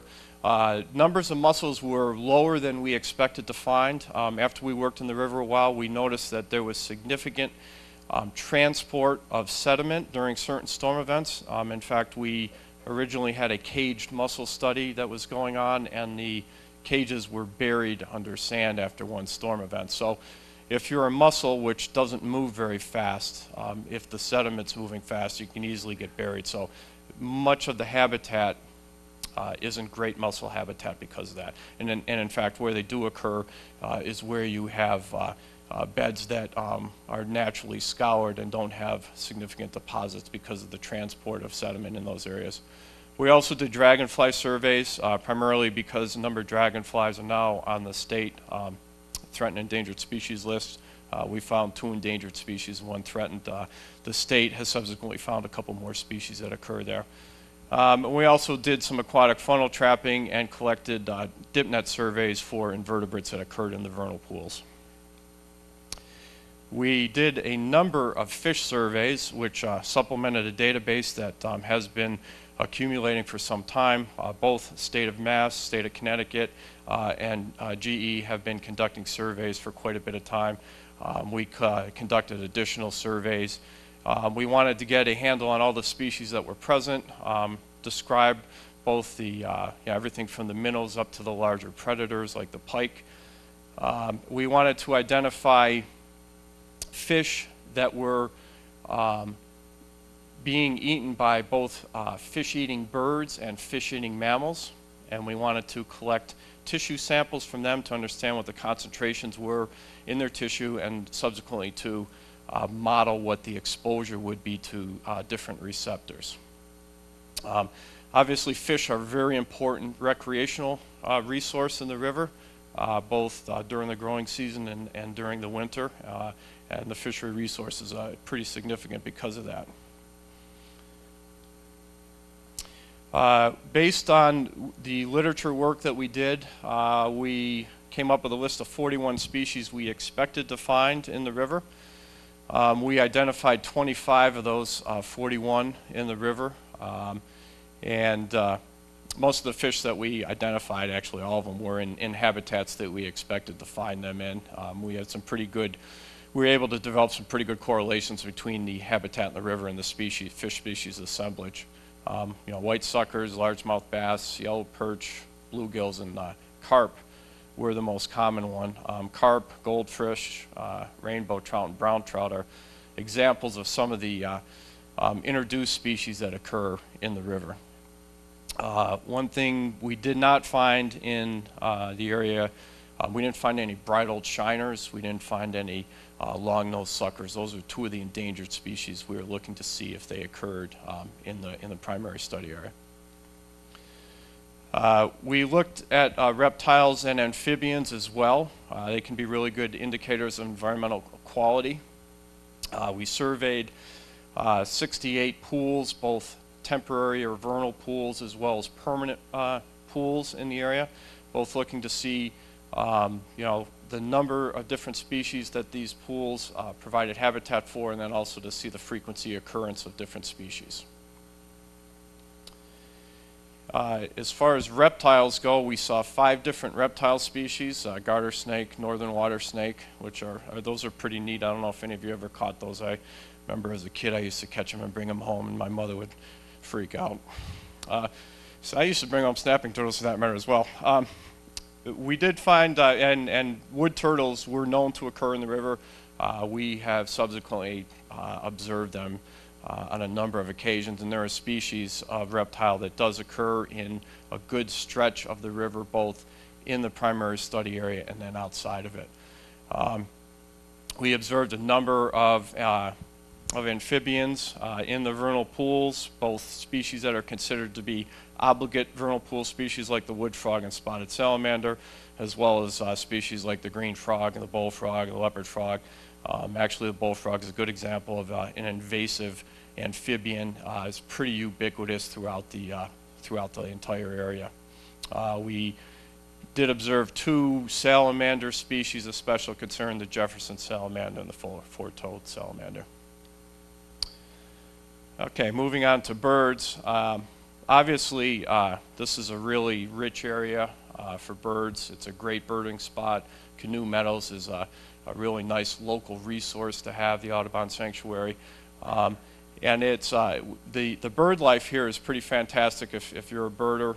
You got everything from eagles and osprey down to some pretty neat warblers that only occur in a few areas. You also have bitterns here and a number of species I'm going to talk about in a minute. Some of these species in the literature are shown to be more susceptible to PCBs than others, so they were species that a few of them we focused on in the ecological risk assessment. And we wanted to identify which of any of them were going to potentially be susceptible to the effects of PCBs. For wading birds, we documented 5 species of wading birds: Virginia rail, Sora rail, greenback heron, great blue heron, and common moorhen. Common moorhen is an example of a species that's using habitat that is man-made. It's, again, a rare species, but it's found in the backwaters and the ponded areas down by Woods Pond. Those habitats are a result of the Woods Pond Dam backing up the water. We identified 47 different species of forest birds, 3 species of waterfowl that were breeding there: mallards, wood ducks, and Canada geese. And again, we identified several nesting pairs of kingfisher. We did hawk and owl surveys. We used playback calls for them. So it's a pretty cool way to sample birds. You essentially play back the call from another hawk or an owl. If there's a territorial pair, they'll respond to it. It's a pretty nice way to survey, and it can be a lot of fun because the birds will come right at you. And we found, I'm not going to read through the long list, but both in the primary study area and in the reference area, we observed the hawks and owls we expected to see there. Some of the rare bird species I've mentioned, I'll just reiterate: American bittern. There's some great bittern habitat, primarily south of New Lenox Road. Bald eagles, they haven't nested here. They attempted to nest here a number of years ago down by Woods Pond. The nest blew over, and they have not subsequently attempted to nest. Northern harrier, sharp-shinned hawk, common moorhen I mentioned, and the 2 warbler species are just transients that we saw during migration. And the last group I'm going to talk about are mammals. We wanted to obviously identify the species that were commonly occurring here, identify which ones we wanted to evaluate during the risk assessment. Certain species are known to be more susceptible to PCBs than others, and we wanted to focus in on them. So we did a number of different types of surveys. Mink and otter studies were one that we focused on because of their known susceptibility to PCBs. We did snow tracking, scent post surveys, and otter scat analysis when we found it. And that what that is essentially, when we did find a few, otter scat is otter poop. You find it, we dried it out, we were able to identify different prey items, and for the fish, we were able to identify what species of fish and also the age class, and then we could correlate the species and the size or age class to what we found during our fishery surveys. We were able to estimate the PCB load and then estimate what would be in the otter's diet. Did a lot of small mammal work. We did as well as GE, looked at catch per unit effort, as well as species diversity. And then we did bat surveys. We Those of you who have canoed on the river at night know that there's a lot of bats go into the, or fly above the river and feed on aquatic insects as they're emerging right at dusk. So we use these antibat detectors, which essentially take the low frequency sound of a bat, put it into a computer program, they slow it down, and then you get a sonogram and you're able to determine what species are present. And we, again, with our Species Habitat Association, we estimated there were going to be 52 species potentially occurring. We observed 42, which is pretty good. Number of common species, I'm not going to go through that list. Some interesting sightings. I mean, bears use the area pretty frequently. Isabella, who's here, I remember she had never seen a bear, and we were doing small mammal trapping one day, and she goes, "Hey, can I go with you?" And I'm like, "Yeah, well, there's been a bear hanging around." And we were using peanut butter to bait the traps, and sure enough, we went out to check the traps, and there was a sow with 2 cubs, and that was pretty funny, so we got to see her pretty close. And there's a bobcat that are frequently here, and I'm not sure if many people have seen them, but you don't get to see them all too frequently, and they're around. The rare species, water shrew were an interesting find. Small-footed myotis were another interesting find. And I think that's about it for mammals. There's a summary list of the rare animals we observed, and the ratings are based on the Mass Endangered Species Act list. I'm not going to read the whole list, but this will be in the presentation that's posted. Just a few summary points. You know, as you've heard in the previous talks, definitely a really interesting area. I think when we all dug into looking at some of the historical changes that have occurred on a landscape level here, we were a little bit surprised, but similar to other places in New England where early practices from clearing, farming, and then use of the river for various activities has really influenced what's on the river now and what was on the river the last couple hundred years. You know, pretty, what I would consider to be extensive alterations of the floodplain and some of the adjacent areas. And it kind of shows the resilience of some of these systems. And a lot of the forests come back, and it's interesting. As an ecologist, I won't digress too long because I think I'm out of time, but traveling around to different parts of the U.S. and North America, and you appreciate a couple things when you're in New England. Number one, we have an abundant supply of precipitation. We also have moderately fertile to fertile soils. In the Marble Valley here, you have above average fertile soils. And it gives us really good, robust vegetation. And in a lot of places, you don't have that. And that it translates into a higher diversity of species assemblages. One thing I mentioned, there were, as has been pointed out, a number of rare, threatened, endangered species.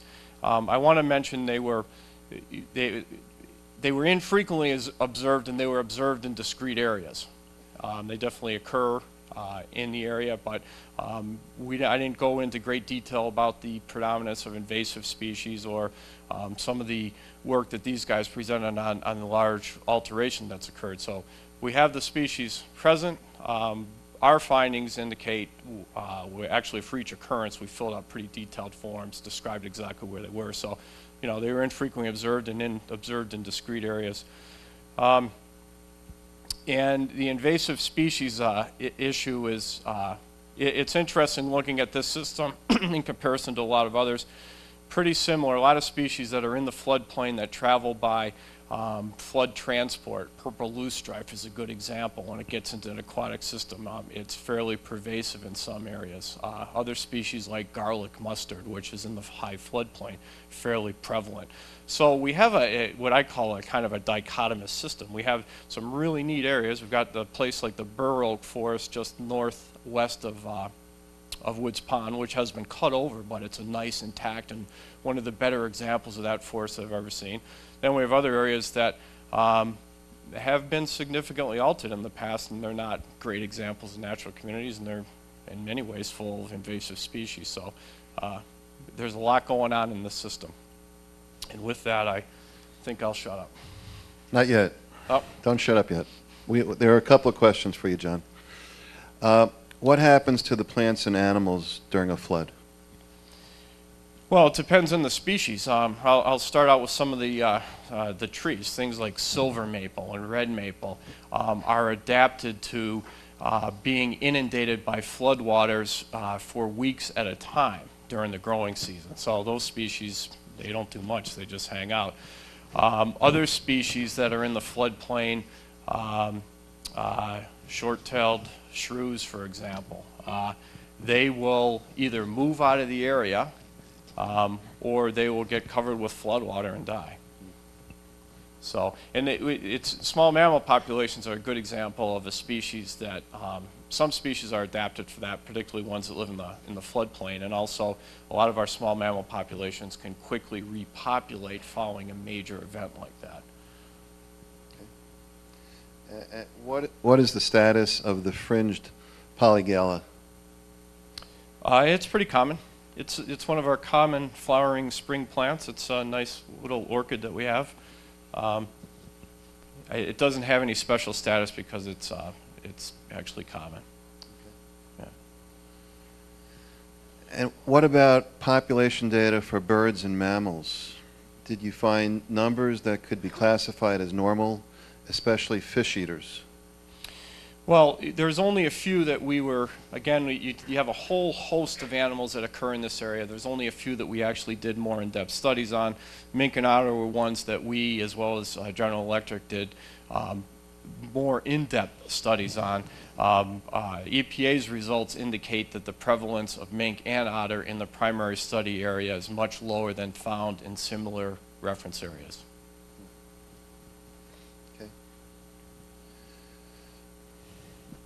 So it sounds like, next question. Sounds like bats of rare species in the river. So, I'm sorry, it sounds like lots of rare species in the river. So the river, okay, and better to leave alone? Well, that's an interesting question. There's multi-facets to that. First, I'm not sure I'd characterize it as there being lots of rare species in the river itself. I'm not sure if they're talking about the river and the floodplain. There certainly is a high occurrence of rare species in this area. There's a pretty high occurrence of rare species documented in the floodplain. The rare species that occur in the riverine environment are obviously the wood turtle and the Elaeochorus intermedia. Those species, Elaeochorus intermedia is adapted to disturbance. Depending on, if anything's ever done, it's a species that, in all likelihood, would be easy to restore. Wood turtles, you'd have to look at the metapopulation. There's wood turtles above this. There's wood turtle populations adjacent to it and wood turtle populations downstream. Some of the potential effects on that population would depend on how much of an impact there is, how wide scale it is, and how much likelihood there is for those adjacent populations to come back in. So it's a complex issue, and it's not something easily answered right away. We have been in discussions, I know, with Mass Inland Fisheries and Wildlife talking about this with a number of different species, just to see. And a lot of it depends on whether the entire area is done or if nothing's done or if there's a surgical amount of corrective measure done. So there's a lot of variability. Even with the presence of PCBs, there seems to be a very rich and thriving wildlife.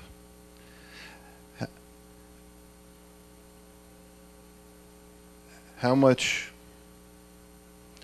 are there PCBs causing, and is this stress decreasing over time now that no new sources of PCBs exist and existing PCBs are being buried naturally? Can we go that again? Or you? Well, I think I have the gist of it. A couple things. One is that issue is going to be addressed in much greater detail the next couple nights. If you read the peer-reviewed ecological risk assessment and start going through each of the different taxa that were studied, everything from the invertebrates that were found to be significant impacts to some of the species that were studied. If you look at the fish, Don Tillett found that there were impacts to the fish. On a population level, though, you look and the fish community is, I don't know, there's abundant bass in the river, for example. So you have to wonder if some of the stuff that's going on in the Hudson's going on here. But we know on an individual level there were effects. You look at the mink and otter, as I previously mentioned, our data certainly indicates that there's much fewer numbers of those two species using this area than were found in reference areas. We know they're susceptible to PCBs. So if you look at the risk assessment, there definitely are effects. The problem is that if you're an average person going out to the river, even not an average person, a trained wildlife biologist, and you look and you don't start digging into the details about both some of the impacts that man has had historically that these guys presented previously, and you don't dig into the risk assessment and look at what's been done, it can appear to the naked eye that everything's fine, when in fact that's not the case. So, you know, again, it's like everything else. It's hard to give a quick soundbite to something and do it justice, but there's pretty significant amount of information in the public record right now that really addresses that. John, have you studied wildlife in the first 2 miles after the remediation, and have species returned? Yes. The best work that was done was with the invertebrates, and I believe Dick McGrath has presented this, or Scott Campbell has presented it previously. And the looked at the species assemblage that was present there and the tissue levels, and I can't remember the exact amount of decrease in tissue levels, but it was a very significant amount. And subsequently, the species diversity and abundance increased as well. So when following the remedial action for the insects in that section of the river, there was a good improvement. What is the likelihood of endangered species returning after its habitat has been destroyed and then restored? That's sort of the same. Yeah, it varies a lot per species, and it depends on the size and the extent of alteration that occurs. It depends on whether there's you know, a population that is nearby and adjacent that can naturally repopulate it.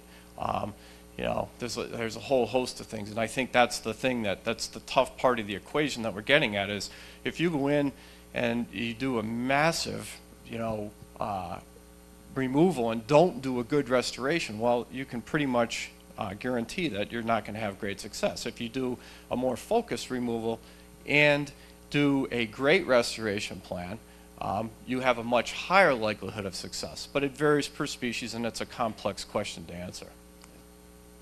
And a follow-up to that is, can you cite examples of where endangered species have returned after major disturbances and restoration? Yes. Yeah, I gave an example earlier of Carex polymorph. That's probably a species I'm more familiar with. We've had some sites we've gone in and done some mass removals and transplantation, easy for me to say. And that species, which is adapted to disturbance, did quite well. Calistigia spimantha, which I'm sure you guys are all familiar with. I'm trying to think of the common name. It's a type of, it's upright bindweed. Another species we worked with, it wasn't on a contaminated site, but it was another, from a disturbance standpoint, it's another good example. Shopping mall was going in, they wiped out the habitat, but we went in, took the plants, transplanted them, and they're doing fine. But again, that species was adapted to disturbance, so it was easier to do. But yeah, it was successful. Any explanation why no common or hooded mergansers? Aren't they fish eaters? There's hooded mergansers here, and we've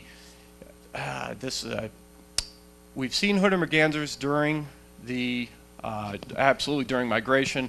And one of the wood duck nests that we checked actually had hooded merganser eggs in it, but it was a dump nest, right? I don't know if I need to go into that detail, but some wood ducks will sometimes use nest boxes as dump nests. So females will just lay multiple eggs there and never tend to them. So we did find eggs there, but we didn't consider them to be successful nesters. Common mergansers use the river during the winter, and we have observed them there. Okay, just a couple more. Results of tissue samples. Do they equal that there are PCBs in the tissue samples?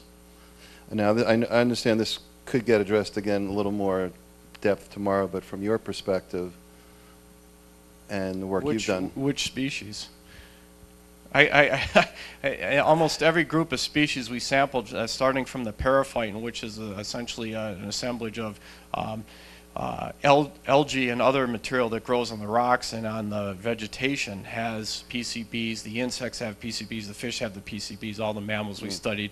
The waterfowl tissue that we sampled had some of the highest levels of PCBs ever recorded. We ended up, I think they put a recommendation on the flyway about eating the wood ducks because of the samples we collected there. So there's absolutely tissue accumulation. Okay. There are a couple more questions I think we'll get to with the full panel. Thank you, John.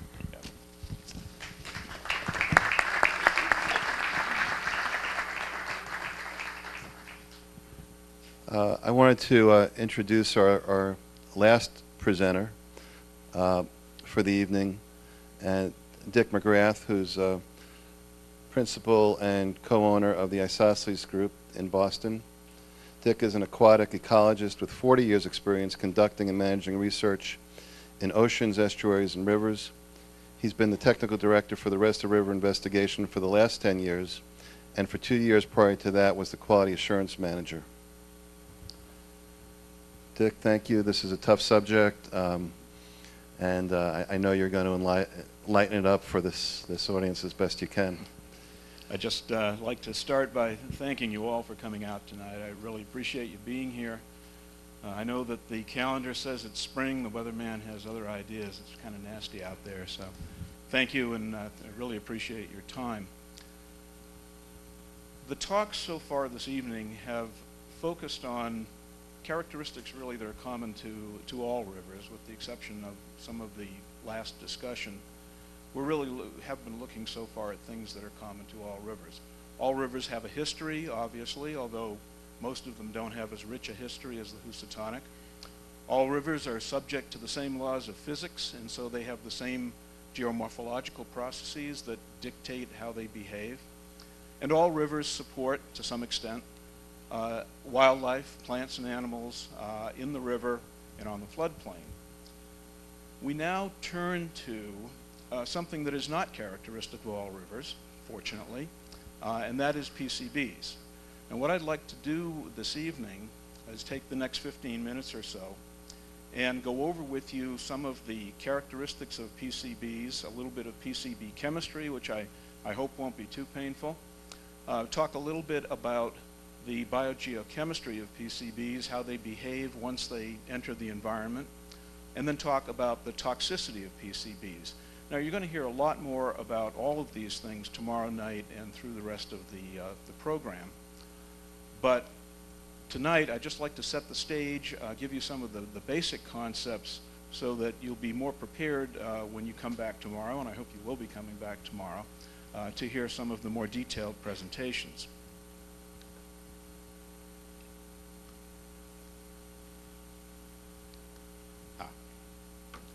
Just a quick overview on PCBs. I think many of you are aware that the term PCB is an acronym for polychlorinated biphenyl. We'll talk in a moment about what a biphenyl is. Chlorinated means that there are chlorine atoms attached to that biphenyl, and poly is a Greek prefix meaning many. Now, many in this case might mean only one, but as you'll see, it can also mean up to 10 chlorines on the biphenyl basic structure. PCBs are man-made chemicals. They do not exist in the environment. You may see a term xenobiotic, foreign to life or foreign to living things. They're totally man-made. They did not exist until the 1800s when they were first synthesized. They are chemicals that have many industrial uses. They are part of many products and processes. They have unique properties. They are oils. They are non-flammable, and they don't degrade. And those three characteristics alone were enough so that they were used in many, many different types of products over the years. But they were particularly useful, and that's of course why we're here all here tonight. They were particularly useful for cooling and insulating electrical components, transformers, capacitors, things like that. When they were initially synthesized, the feeling was that because they did not break down and they were not biodegraded, that they probably were inert and had no toxic effects, but it very quickly became apparent that they did create environmental and health risks. As a result, in 1976, with the Toxic Substances Control Act, TSCA as it's referred to, EPA was given the authority to regulate PCBs, which they did very quickly. 1977, it became apparent to the major manufacturer of PCBs in this country, Monsanto Company, that they were going to be banned, so they stopped manufacturing PCBs in 1977, and subsequently manufacturing of PCBs was banned in 1979. The characteristic of PCBs that brings us here tonight is that they are persistent. Most of the PCBs that have been released to the environment, not just here, but in other rivers and other places, remain there today. I've got just a couple, if I can find the pointer, a couple of uses of PCBs that may be of interest that you may not be aware of. This is no carbon paper. PCBs were used as the vehicle for the pigments in the no carbon paper. Some of you may have heard of the Fox River in Wisconsin, and it was the manufacture and recycling of this no carbon paper that led to the PCB contamination of the Fox River. PCBs are used in caulking compounds quite frequently. They also appear in the ballast of fluorescent light fixtures, and then of course, as we know, in transformers and other types of electrical components. Now, here comes the fun part. I'd like to take you back to those wonderful days of high school chemistry for a few minutes, or college chemistry. PCBs are molecules, and I think we know that, and they're composed of carbon, hydrogen, and chlorine atoms. The carbon atoms are the ones that form the structure of the PCB. Carbon atoms have 4 bonds, and they can join with each other or they can join with other chemicals. Now, I've depicted a ring structure up here. The C's are the carbon atoms, and as you can see, there are 6 of them in a ring, and each of them is attached, or has attached, a hydrogen atom. If you count the bonds here, we have 1, 2, 3 on each of the carbons, and then we've got this ring here in the middle. And we don't necessarily need to get into the physical chemistry of it, but what the ring means is that there's another bond here that in effect circulates around and becomes a 4th bond for all of these carbon atoms. So if we just go around the ring, we can see we've got 1, 2, 3, and then the ring in the middle accounts for the 4th. This is actually the chemical that we know as benzene. Now, if you take 2 of these 6 carbon rings and you join them together, you get the structure that's known as biphenyl. And I've depicted that down here at the bottom. Now, we've left out the carbons, or the C's, and they're implied in each of these intersections. And also, we've left out the H's, but if there's nothing else there, that's implied as well. So every time you see this kind of angle, that means that there's a carbon atom with a hydrogen atom attached to it. Now here, I've depicted an example of a polychlorinated biphenyl, a PCB. This particular one has 3 chlorine atoms attached. Now, if you can imagine, you can have 1 chlorine atom on each of these carbons, so you can have 1 chlorine in each position. So you can have up to 10 chlorines, and they can be in different configurations. So there's a lot of different ways that you can build a PCB molecule. And I thought as a group exercise, we could go through and take a look at a couple of structures and see if these are in fact different PCBs. So I won't take a lot of time with this, but the question is this PCB different from that PCB? All right, and I can see Charlie's got it. He's saying no, right? If I were to walk around, I guess I can walk around with this microphone. If I walk around behind the back of the screen, I can make the molecule on the bottom look like the molecule on the top. So these are, in fact, although they look different, they really are the same PCB. So one more here. And this is the same kind of thing. They look different, but if I were to take the molecule on the bottom, flip it around as though I were walking behind the screen, and then flip it over top to bottom, I can make it look, without changing it at all, I can make it look like the one on the top. So these are also the same exact PCB. One more and then we'll move on to something else. What do you think about this one? Different? Different? Same? The answer is and this one's a little tricky, that this is in fact the same. Why? I can't walk around behind the screen and make it look different, make it look the same. I can't flip it over and make it look the same. What do I have to do to make it look the same? I've got to take this ring and twist it up. Okay? Now see this? This is a single bond. The molecule is capable of rotating around that single bond. All right? Now, why do we care?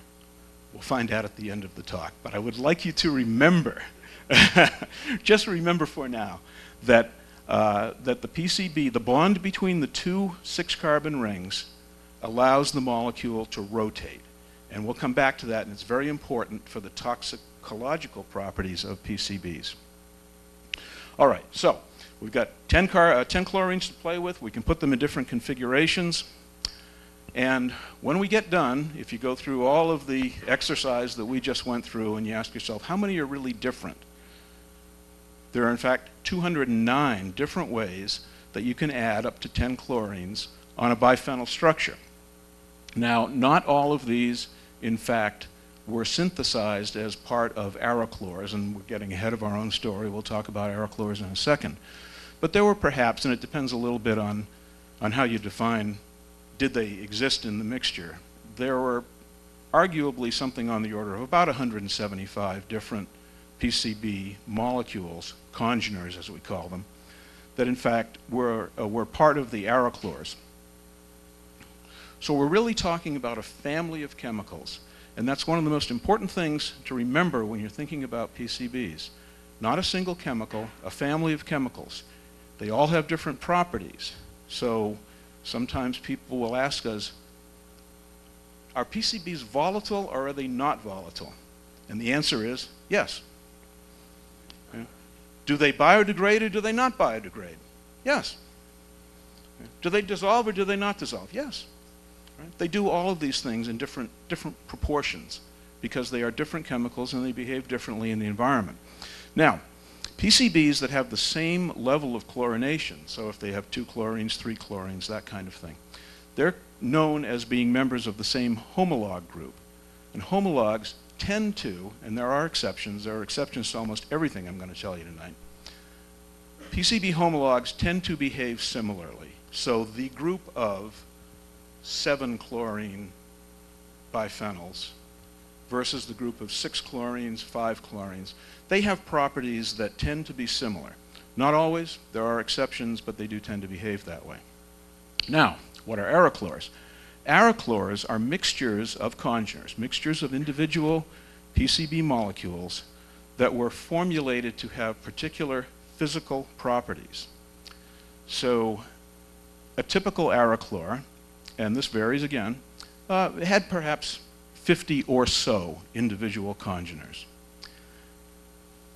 Aerochlor was a trade name of the Monsanto company, and in other countries, PCBs were known by different names. But most of the PCBs used in this country, the vast majority of them, were manufactured by Monsanto and were known by the name aerochlor. The aerochlor is followed by a number, and the significance of that is the first 2 digits, there were always 12, with one exception, always 12 something. First 2 digits are just 12 because they refer, again, to the number of carbons in the 2 rings. And then the second 2 digits, which are really the important ones, and we'll be talking more about that, was the overall weight percent of chlorine in the mixture. So aerochlor 1242 was 42% by weight chlorine. Aerochlor 1260 was 60% by weight chlorine. There's one exception to that, doesn't really matter, but 1016 you'll see. 1016 is approximately a 1241, but for reasons that I frankly don't fully understand, that particular one was called 1016. Aerochlors varied from about 1210 to 1260. Now, as I mentioned, the physical behavior of the PCB molecules, congeners, once they get into the environment, is governed by the number of chlorines. And the names there are different names for each of these homolog groups. We won't go through them all, but they're basically the Greek prefixes for numbers. So tri is 3, tetra is 4, so on.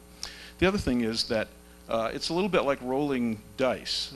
If you think of the two PCB rings as dice, if you roll a pair of dice, you know there's only one way that you can get 2. But there are a lot of ways you can get 7. So as a result, there are only 3 ways to build a monochloro PCB, one that only has 1 chlorine. So there are only 3 of those. But there are more of the dichloro PCBs, a lot of pentas and hexas, those would be the 5s and the 6s, and then you get less again. So that most of the PCB congeners fall into these middle groups. Now, as the number of chlorines increases, as we move through from the mono through to the decachloro PCBs, they tend to be, and again I will caveat that by saying that there certainly are exceptions, but they tend to be less volatile. So as you add chlorines, PCBs tend to be less volatile, and in fact, you don't have to add too many chlorines before they're really not volatile at all. They're also less biodegradable. The ones that have a lot of chlorine tend to be very difficult to degrade. They also, and this is very important for transport in the river, and we'll hear more about that tomorrow night, but they're more strongly attached to sediment particles. They tend to partition onto the particles and travel with the sediment. Now, if you're a PCB molecule and you happen to be attached to a grain of sand or a piece of mud, a little bit of silt, you're going to travel along with that silt, and you're going to be traveling very differently from another PCB congener that happens to be dissolved in the water, because the water is moving differently from the sediment. So this particular property is very important for transport. And they also tend to be lipophilic. Again, this is from the Greek, lipo, fat, lipid, the same kind of root. Philic means love, so fat-loving. PCBs are fat-loving. When they get in your body, they tend to head right into the fat, dissolve in the fat, and as a result, they tend to bioaccumulate in living organisms. So with regard to aerochlors, less chlorinated aerochlors, those are the ones with the lower numbers, the 1210, 1242, that range, they tend to be lighter oils. As the aerochlors are more chlorinated, the higher numbers, 1260, 1268, they tend to be heavier oils, waxy solids. Now, the PCBs that were used at the GE facility in Pittsfield were mostly 1260, towards the heavier, more chlorinated end of the range of aerochlors. Those are the ones that tended to be used in the bigger transformers, and it was the big transformers that were worked on here. There was some 1254 used as well, but mostly 1260, and just by way of comparison, the PCBs that are in the Hudson River were largely 1242. And I mention that because you need to be careful comparing what might be going on in the Hudson, issues with regard to transport, toxicity, biodegradation. All of these things are, while there are some similarities, there are also some very important differences, because the PCBs that were used in the Hudson are really quite a different formulation from the PCBs that were used here. The other thing about PCBs is that, or about aerochlors, is that as soon as they're in the environment, they start to look different. And this can be a problem for identifying aerochlors in the environment. As soon as it's introduced, as soon as an aerochlor is introduced into the river, the lighter ones start volatilizing. The ones that are more soluble start dissolving in the water, and they go over this way, and the heavier ones are attached to the particles that sink to the bottom. So after a while, that aerochlor begins to look different than it did when it came out of the drum. This process is called weathering. Now, the PCBs that are out in the Housatonic, again, 1260, 1254, because they are primarily the more chlorinated congeners, tend to show very little evidence of weathering, and we've done studies to compare the congener structure of the aerochlors that are in the river and in the floodplain with the original formulation as they came out of the drum, and there really is very, very little difference. So there's been very little weathering in the river. So PCBs, as we've indicated, are stable, they're persistent, they are ubiquitous in the environment. I know that many of you have come to listen to Dr. David Carpenter talk about PCBs in the Arctic. We all have PCBs in our bodies. Virtually every living thing has PCBs, and they are ubiquitous everywhere. They tend to not volatilized, as I said, but some congeners are volatile. They tend to adsorb to particles, which means that they're relatively insoluble. Just to give you an idea, scientists use a term called the partitioning coefficient, or you'll see sometimes KD, a large K with a small d, or KP sometimes.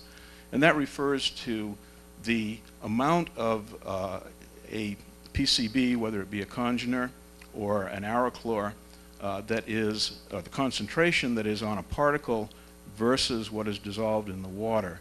And that number is usually given as the power of 10. So for example, 6 might be a typical partitioning coefficient for a PCB. What that means is 10 to the 6, or a million. So for every 1 molecule that is dissolved in the water, there are a million molecules that are attached to the sediment. So these materials tend to stay with the sediment, although remember that there's relatively little sediment in water, especially when the river is not in flood. So even though most of the concentration is on the particles, there aren't that many particles there. So there's still PCBs in the water, and as you'll hear in the modeling talk tomorrow, it's very important to keep track of not only the PCBs that are on the sediment, but also the PCBs that are in the water. All right, they partition to organic carbon, and that means not just organic carbon, meaning us, but also organic carbon that is in the environment. We talked about partitioning into lipids. As a result of that, they bioaccumulate. What does that mean? They enter our bodies, or bodies of other living things, and they tend to reach higher concentrations in the bodies of the animals than they are at in the water or in the sediment. They also biomagnify. And what that means is that as the PCBs move up the food chain, they concentrate. Now, as you know, if you eat 10 pounds of food, you don't put on 10 pounds of weight. If you're like me, you put on 15 pounds of weight. But you put on, in round numbers, in order to maintain about a pound of weight, you have to eat 10 pounds of food. But you retain all of the PCBs that were in that 10 pounds of food. So as the PCBs move up the food chain, with every step in the food chain, they magnify. And that's why the higher level organisms, higher trophic level organisms as we call them, have higher concentrations of PCBs. As we mentioned, they biodegrade slowly, if at all. Again, very congener dependent. The biodegradation of PCBs is of particular interest that's been studied extensively and actually was studied over a period of years by GE using sediments in Woods Pond and also conducting studies in Woods Pond, some very, very good work that was done over the years. And what that work found was that the occurrence of biodegradation, whether it happens at all, how it happens, and how quickly it happens varies greatly by congener. No surprise there. There are both aerobic and anaerobic. What that means is there are bacteria that live in the presence of oxygen and others that do not. Both can degrade PCBs by different pathways. But there are problems. Biodegradation pathways often don't carry through to completion. So you might start with one PCB congener. It biodegrades to another PCB congener. You really haven't gained a whole lot if that happens. Also, there can be other toxic compounds that are created along the way. And, as we mentioned, the more highly chlorinated congeners show virtually no biodegradation for a couple of reasons. The ones that have a lot of chlorines are naturally resistant to biodegradation, and also they're very tightly bound to the sediment particles, that high KD number that we talked about, and that prevents biodegradation as well. As a result, the more highly chlorinated congeners, and I'll mention again that we're dealing with the more highly chlorinated congeners here in the Housatonic, have half-lives that can be measured in decades to centuries. So they biodegrade very, very slowly, and if biodegradation were left to occur naturally, we'd be looking at many, many years before there was a significant change in the concentration. Nonetheless, people continue to look for ways to biodegrade PCBs, and there are reports out there, and I know there are some that have been brought to our attention. We've looked into it. We're hoping to look into it further, that in fact there are ways to enhance biodegradation if you can excavate material and treated in certain ways, adding certain amendments, farming it by turning it over.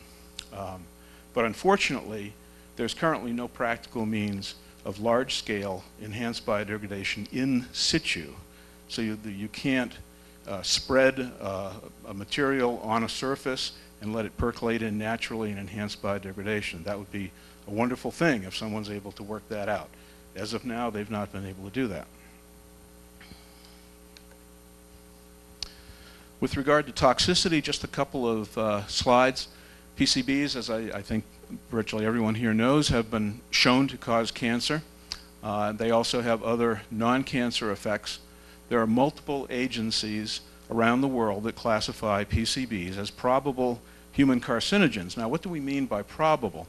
What that means is that PCBs have been demonstrated in controlled laboratory studies to cause cancer in animals. It's a little hard to get people to volunteer for those studies, so there have been no studies in laboratories that have dosed people with PCBs, obviously, and caused cancer. But obviously, much of what we know about how drugs work in our bodies, and virtually all drugs are developed on lower animal models, we have a body of literature that allows us to translate effects on animals to humans. And that is why they're classified as probable. They cause cancer in laboratory animals. They are assumed to cause cancer in humans. And this occurs both at elevated laboratory concentrations and at environmental concentrations. And there are numerous studies in the peer-reviewed literature, just a wealth of information on the toxicological effects of PCBs. Now, who remembers about the bond? We said we'd come back to it. Here's that bond that the molecule can move around. Now, I've named the different carbons. These are positions around the molecule. The one we care about for this little discussion is this ortho position. Now, chlorine is a very strong electron attractor, and as a result, when there are chlorines on the molecule, the electrons are spending a lot of time around the chlorines, and as a result, those chlorines are carrying negative charges. So if we put a chlorine in this position and in this position, here, what happens, as everyone knows, like charges repel. So those negatively charged chlorines, tough to do with this microphone. If you can picture the two rings on the PCBs as being like two dinner plates, those negative charges that are close to each other tend to twist those two plates out of alignment. All right? They can't lie in the same plane. They can't lie flat on a tabletop because those negative charges have twisted the molecule. It's the ones that don't have the negative charges that we care about. The PCB congeners that do not have chlorines in the ortho positions are the ones that can lie flat. We term that coplanar. All right, coplanar. They don't have PCBs in the ortho positions. Because they can lie flat, the structure mimics that of dioxin, which, as you know, is a very toxic chemical. There are, in fact, 12 PCBs that are so-called coplanar PCBs. They don't have chlorines in the ortho positions, and as a result, they lie in a flat plane, and they mimic the structure of dioxin, and so they exhibit toxicity similar to dioxin. So here we have a PCB. Congener has a couple of chlorines over here, has 3 chlorines over on this side, and you'll see nothing in the ortho positions.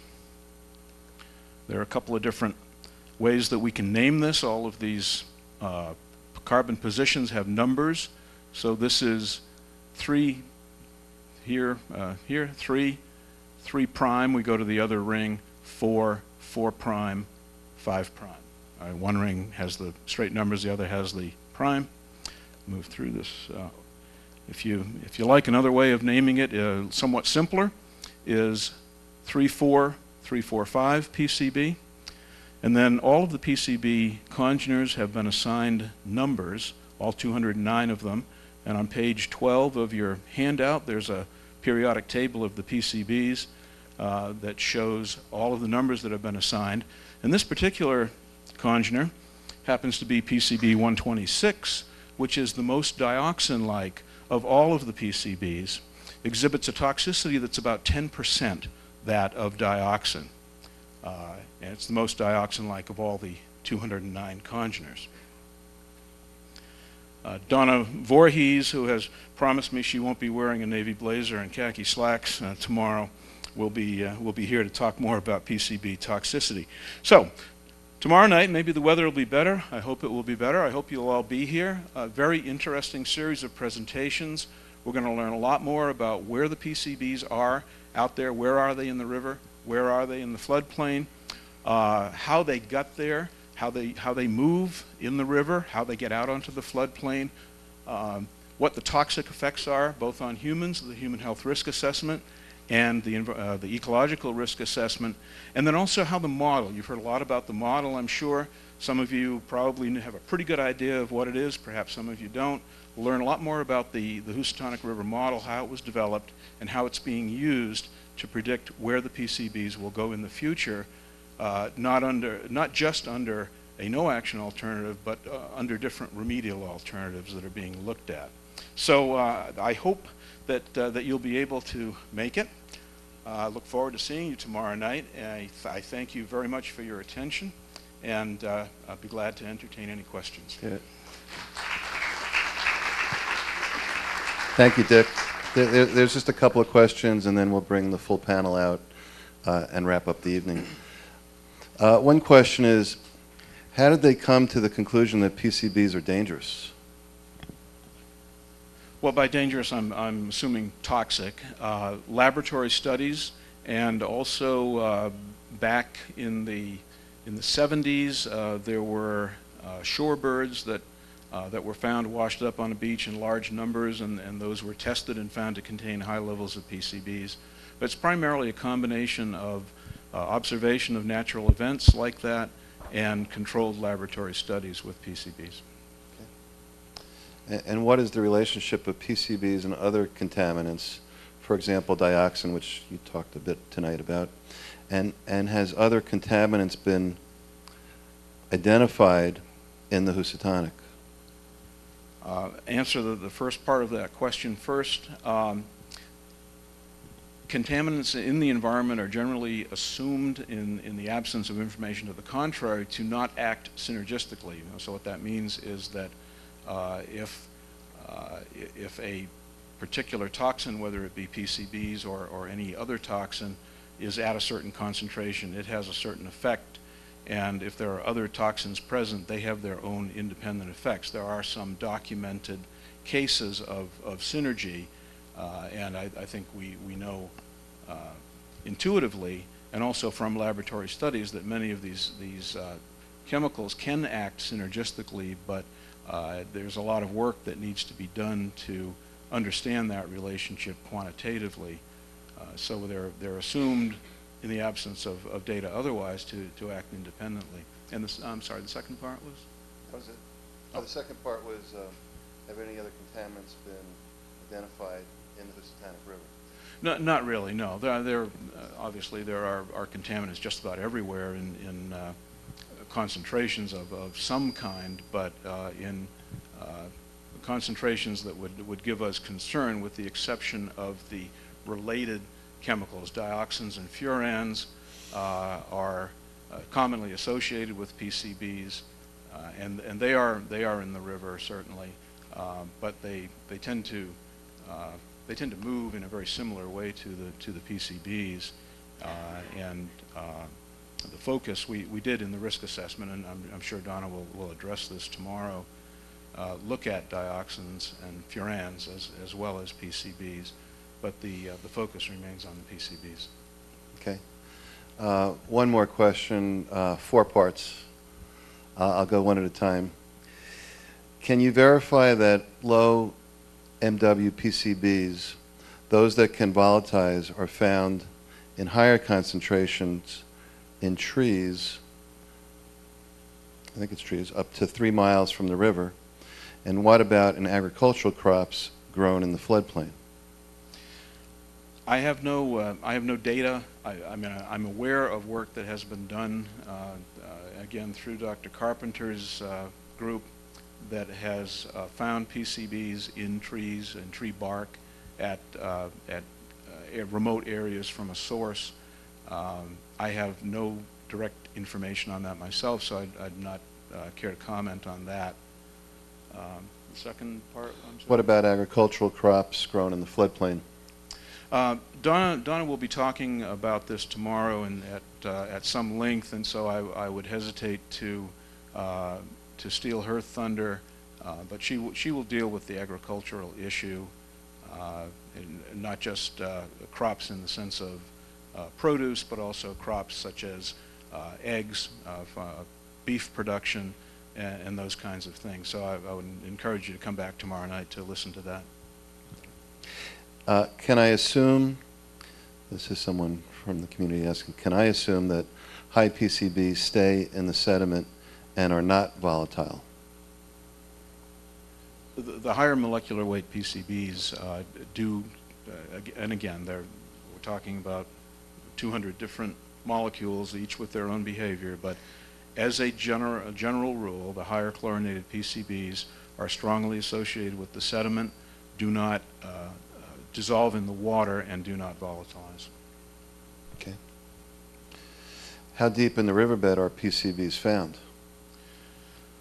The river, and some of the previous speakers touched on this briefly, the river, particularly during flood events, is very active. The sediment column can be virtually entirely remobilized, and we find PCBs, not everywhere, but in many locations, down through the entire sediment column to what was the clay bed of glacial Lake Housatonic that Rich talked about, and that is a floor, because that clay glacial Lake Housatonic bed does not get disturbed during storms, so that does not contain PCBs, but everything above it does. What does the partition coefficient indicate about PCBs that have volatilized? Well, it doesn't indicate anything about them, because the partition coefficient refers to PCBs that are dissolved versus PCBs that are attached to sediment particles. So if a PCB has volatilized, the partition coefficient no longer has any meaning for it. Okay. Another four-part question. Are 1260 PCBs more or less toxic than 1242? Again, I think that's a better question for Donna Voorhees tomorrow night. There are differences in toxicity, and I would just recommend asking Donna that question tomorrow. Okay. Is there a concern regarding dried mud kicking up as dust and being inhaled? Fugitive dust is a concern. That was part of the human health risk assessment, which looked at activities in the floodplain and how much dust would be kicked up by the particular activity, and then they looked not just at inhalation and ingestion, but also dust that or mud that might land on skin surface and absorption through the skin. So that was one of the pathways that was considered in the risk assessment. How do we absorb PCBs and other than eating them? Other than eating them? Yeah. Well, inhalation is very similar to ingestion, really, and the other way would be passage through the skin, so cutaneous absorption. Okay. Are the Housatonic River PCBs the 126 PCBs? I think I understand the question. I think someone is asking if congener 126 is one of the congeners that occurs in the river. If that's the case, the answer is yes, but fortunately in very, very low concentrations. Okay. And how is dioxin like our PCBs? The similarity is that they have the same method of toxicity in the body. They act on a particular part of an enzyme system that involves something called the aryl hydrocarbon receptor, and it disrupts this hormone system. I'm not a toxicologist, and neither do I play one on TV. But in essence, because of this coplanar situation, the PCBs have the same action as dioxin. One last question for you, Dick. If there are no new PCBs, how are there still PCBs in the water? Can they jump from sediment to water? Yes. Well, they can do it in two ways, really, even though they are, and again, it's a lot of variability, but generally speaking, even though they're not particularly soluble, they're not insoluble. So there are PCBs that are in the sediment that can be fluxed into the water column and dissolve, and also during storm events, certainly, but also normal river processes, the sediments can be, and especially silty sediments, fine sediments, clays, silts, can be kicked up into the water column, and then the PCBs will travel for a considerable time and a considerable distance on those clay particles because they settle back out very slowly. Okay, thank you. We're going to bring the, give Dick a hand. We're going to take a break, take a quick 1-minute change to bring some chairs out. We'll have the full panel out for cross-cutting questions across all the disciplines. I appreciate everyone remaining patient and staying focused. I know it's late and there's a lot of information that's been exchanged tonight, and I hope that having the full panel out here will be just as interesting as the first 4 presentations were. This question is for Dick. Would it be a good idea to study PCBs further before going ahead with remediation? I guess in my own mind, I'm not sure if the question is asking, should we study the basic chemistry of PCBs, or should we study where they are and in what concentrations they occur in the river? I'll answer both questions. And the answer to both questions is no. In the first case, the chemistry of PCBs is quite well understood. We certainly understand them well enough to look at remedial alternatives for the river and answer the question of whether remediation is appropriate, and if so, how to do it. With regard to the second question, I've worked on a number of hazardous waste sites, a number of PCB sites. I have never in my career, 40 years now, seen a site that has been studied as extensively as this one. We have been accused at times of trying to remediate the river by sampling it, and there's some validity to that criticism, I'm afraid. We have thousands of environmental samples. I'm not sure exactly what the number is. It's well over 10,000. In all media, we've sampled the sediment. We've sampled all of the various biota, or at least enough of them to know where the PCBs are. We've been out in the floodplain. We've been down to, what, Rich, 10 feet in the floodplain, 10 feet in the sediments. We have the information we need. There's really no point in continuing the sampling program at this point. Okay. Second question, I want to just again thank you for your patience and for staying here for this. This is directed to Rich and the history of the river. Slide number 29, I don't know if you could recall, maybe John could pull it up. There's a split map, and the question is, where is the sewage disposal area noted on the second map? What is there now, and what has become of that? Well, obviously, not seeing the individual slide, I suspect... He's pulling it up. John's pulling it. 29. 29.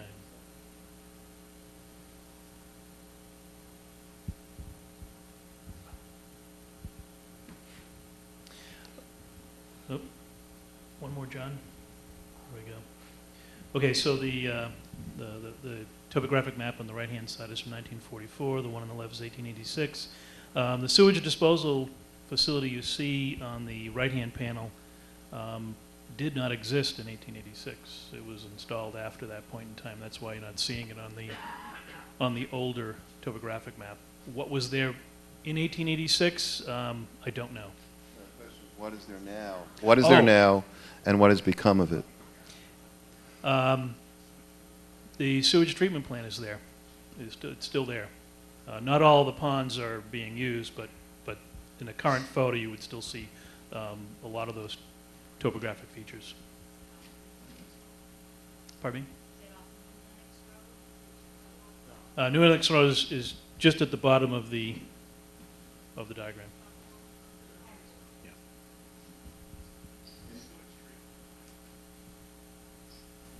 Next question is for Keith. What reference systems is Keith referring in terms of the Housatonic erosion rate? Sure. So there have been studies done all over the country in different physiographic regions, given different climate regimes, of looking at rivers in a stable state or in that dynamic equilibrium and studying the erosion and deposition rates of those rivers.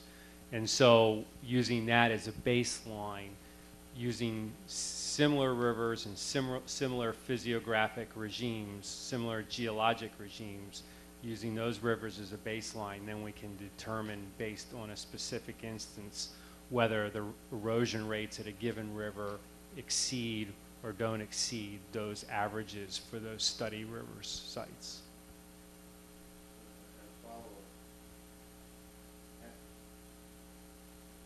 Just talk loud. Has the cleanup of the 2 miles changed the stability of the river downstream? Yeah, I think that was similar to one of the questions that was asked earlier. And you know, in the cleanup in the 1.5 mile and half-mile reach, the morphology of the channel wasn't changed that much. Obviously, rock was added to the channel. There was a capping process that occurred, and rock was added to the channel. So because the morphology of the channel didn't change that much, it won't have a drastic effect downstream. Because the sediment size changed, we may see some changes downstream over a long period of time, because we're transporting that energy dissipation that would occur upstream to downstream, but that might happen over a long period of time.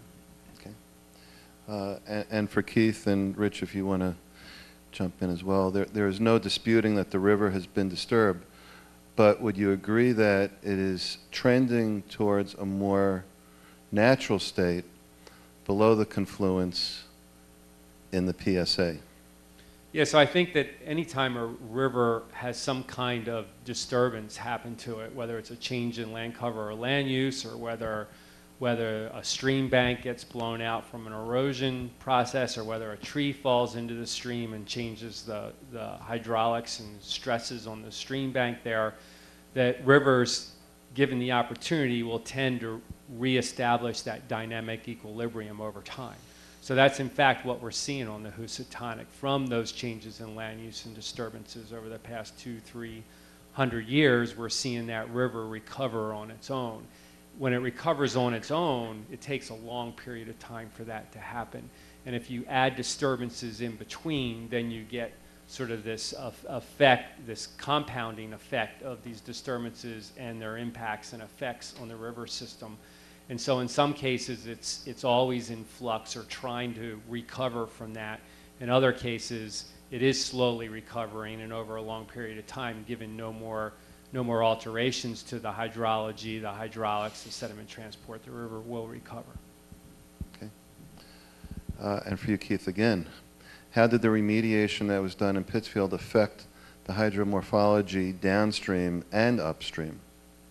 I guess again, just the same answer. It's basically that the morphology of the channel didn't change. The size sediment in the channel changed, and that will transport energy downstream and could, over a long period of time, have some effect downstream. But it might be so subtle that we may not see it for years, or may not really see it at all. Okay. So. I think this is for Rich, or maybe Keith as well. The history of the river shows that it has been drastically modified, including clear cutting along its banks, and even has been rerouted, such as in the 1940s, and became the system that exists today, then won't the thorough cleaning of the river of PCBs result in a clean, swimmable, fishable river with renewed and flourishing ecological environment? With a renewed and flourishing ecological environment. I think, you know, what John pointed out about how resilient rivers are, and given enough time, rivers will recover from those disturbances. If we look at adding in a process of and I kind of call that passive restoration, where the river on its own is recovering from those disturbances in a passive way. If we add in active restoration after a disturbance, such as the potential to remediate the river, then that active restoration can greatly accelerate that process of recovery. And that's something that we'll talk about Wednesday night. And for John, how can the younger generation get involved to help protect our local environment?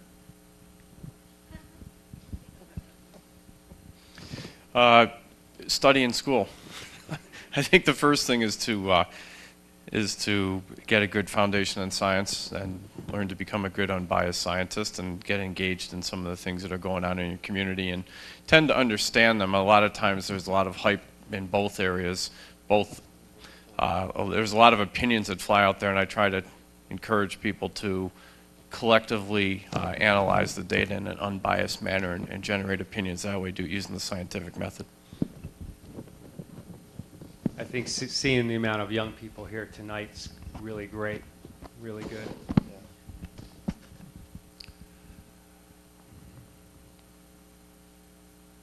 This is for John, I believe. What are the odds of successful breeding of bald eagles near the river What are the odds of successful breeding of bald eagles near the river? It looks like a 20 to PCB levels. I think the question is, at current levels of PCBs in the river and with the fish that are there, if they were to nest, how would they be successful? Based on the model we did in the risk assessment, the PCB levels in the fish are elevated above a level at which they'd be successful. So they wouldn't likely be successful. We do address that in the risk assessment. Good.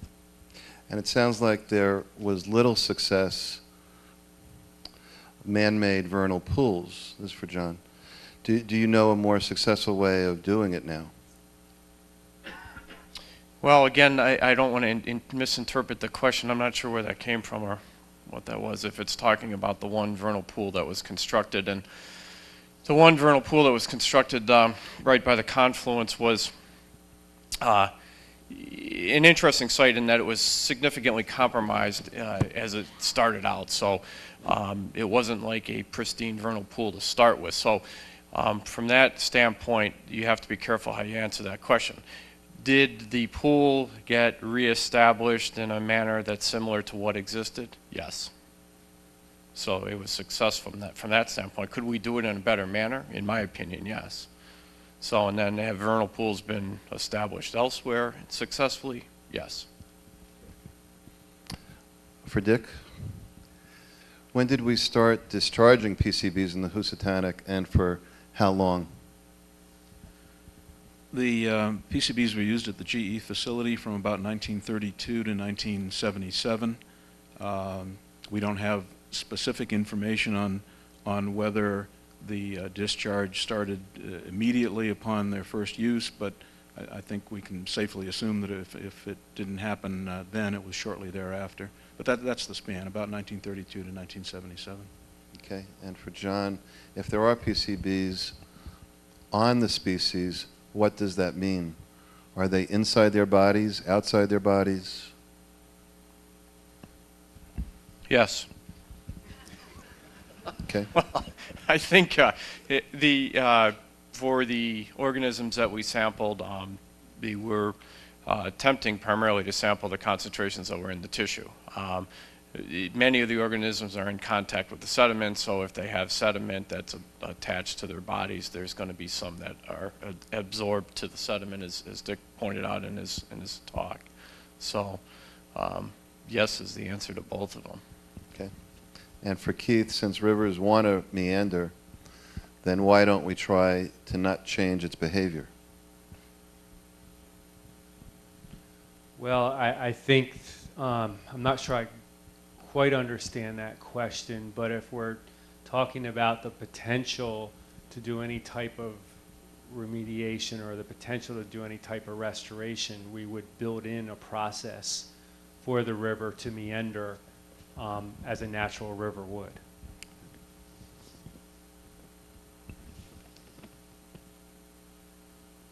For Dick, what was the year of the GE biodegradation study in Woods Pond?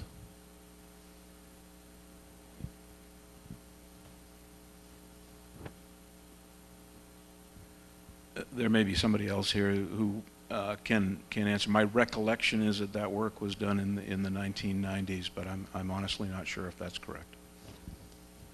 Again, all the questions are going to go up on the website, and we'll have a more specific response there. These questions are more for Wednesday. I'm going to read them the best that I can, and it may be that you may respond. How do you show that PCBs in the river threaten human health and those living along the river? Are the PCBs airborne, and hasn't EPA tested the air around the river and found no contamination? Dick, you may want to. The first part of the risk assessment was to do some screening studies with regard to different environmental media. There were samples taken of the air along the river, different locations. There were also samples taken of the water. The concentrations that were present in those two media were compared to screening guidelines that EPA has promulgated that were actually developed by EPA Region 9, which is the Pacific Northwest area headquartered in Seattle. They're called PRG's Preliminary Remediation Goals, and they are conservative screening numbers that if you have a concentration that does not exceed these numbers, you can have confidence, because they are conservative, that there's not a risk there. So that work was done early on in the risk assessment. The concentrations in the water, I'm talking now the water specifically, not river sediment, and the air were compared to those Region 9 PRGs, and they fell below those screening guidelines. So those two media were eliminated from further consideration in the risk assessment. Okay. Dick, this is a follow-up. Didn't the Mass Department of Public Health find no elevated blood levels around Allendale Skull population and the Lakewood population? My understanding is that is correct. I will let them defend their own study. Blood is not a particularly good tissue for looking for PCBs. We talked about how they're lipophilic. It's a very easy tissue to sample. It's not too difficult to get people to give blood samples. It's somewhat more difficult to get them to give other tissue. So as a result, the studies tend to be done with blood.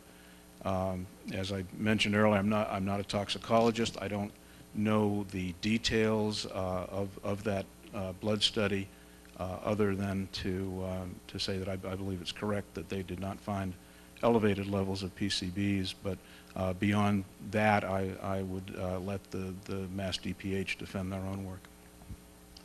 I have two final questions that the panel is not going to address tonight. They will address Thursday night. So it's an opportunity for folks to come back and hear these responses. Is there looks like a suction system, not dredging, which would discern between PCBs and vertebrates to return all back to the environment. Hard time reading this. Such as burnt or bacteria, etc. I think whoever wrote this, if you're here and you want to see me after, we'll get to it Thursday night, and you could clarify the language. The second question for Thursday is, what did the EPA learn from the first 2-mile cleanup, and how does the EPA plan to apply these lessons to the rest of the river remediation? So again, these are going to be strategy type discussions that the EPA is considering and will address in much greater detail on Thursday night. With that, I want to thank the panel for the work that they put in for these informative, thoughtful presentations. I want to thank the community for being here, staying with us, asking some very good questions, keeping us focused. And again, I hope you come back tomorrow night. If not, we'll be up on the website, the videos from each of the evenings. All the PowerPoints will be up on the website. And if you have any questions, the guys will be sticking around for a couple of minutes, but they've been here all day and pretty looped at this point. Just from. You can submit questions on the website. You can submit questions going out the door. There's an evaluation. If you have any comments about how the evening went, your experience of it, anything you'd like to see improved, modified. Yes?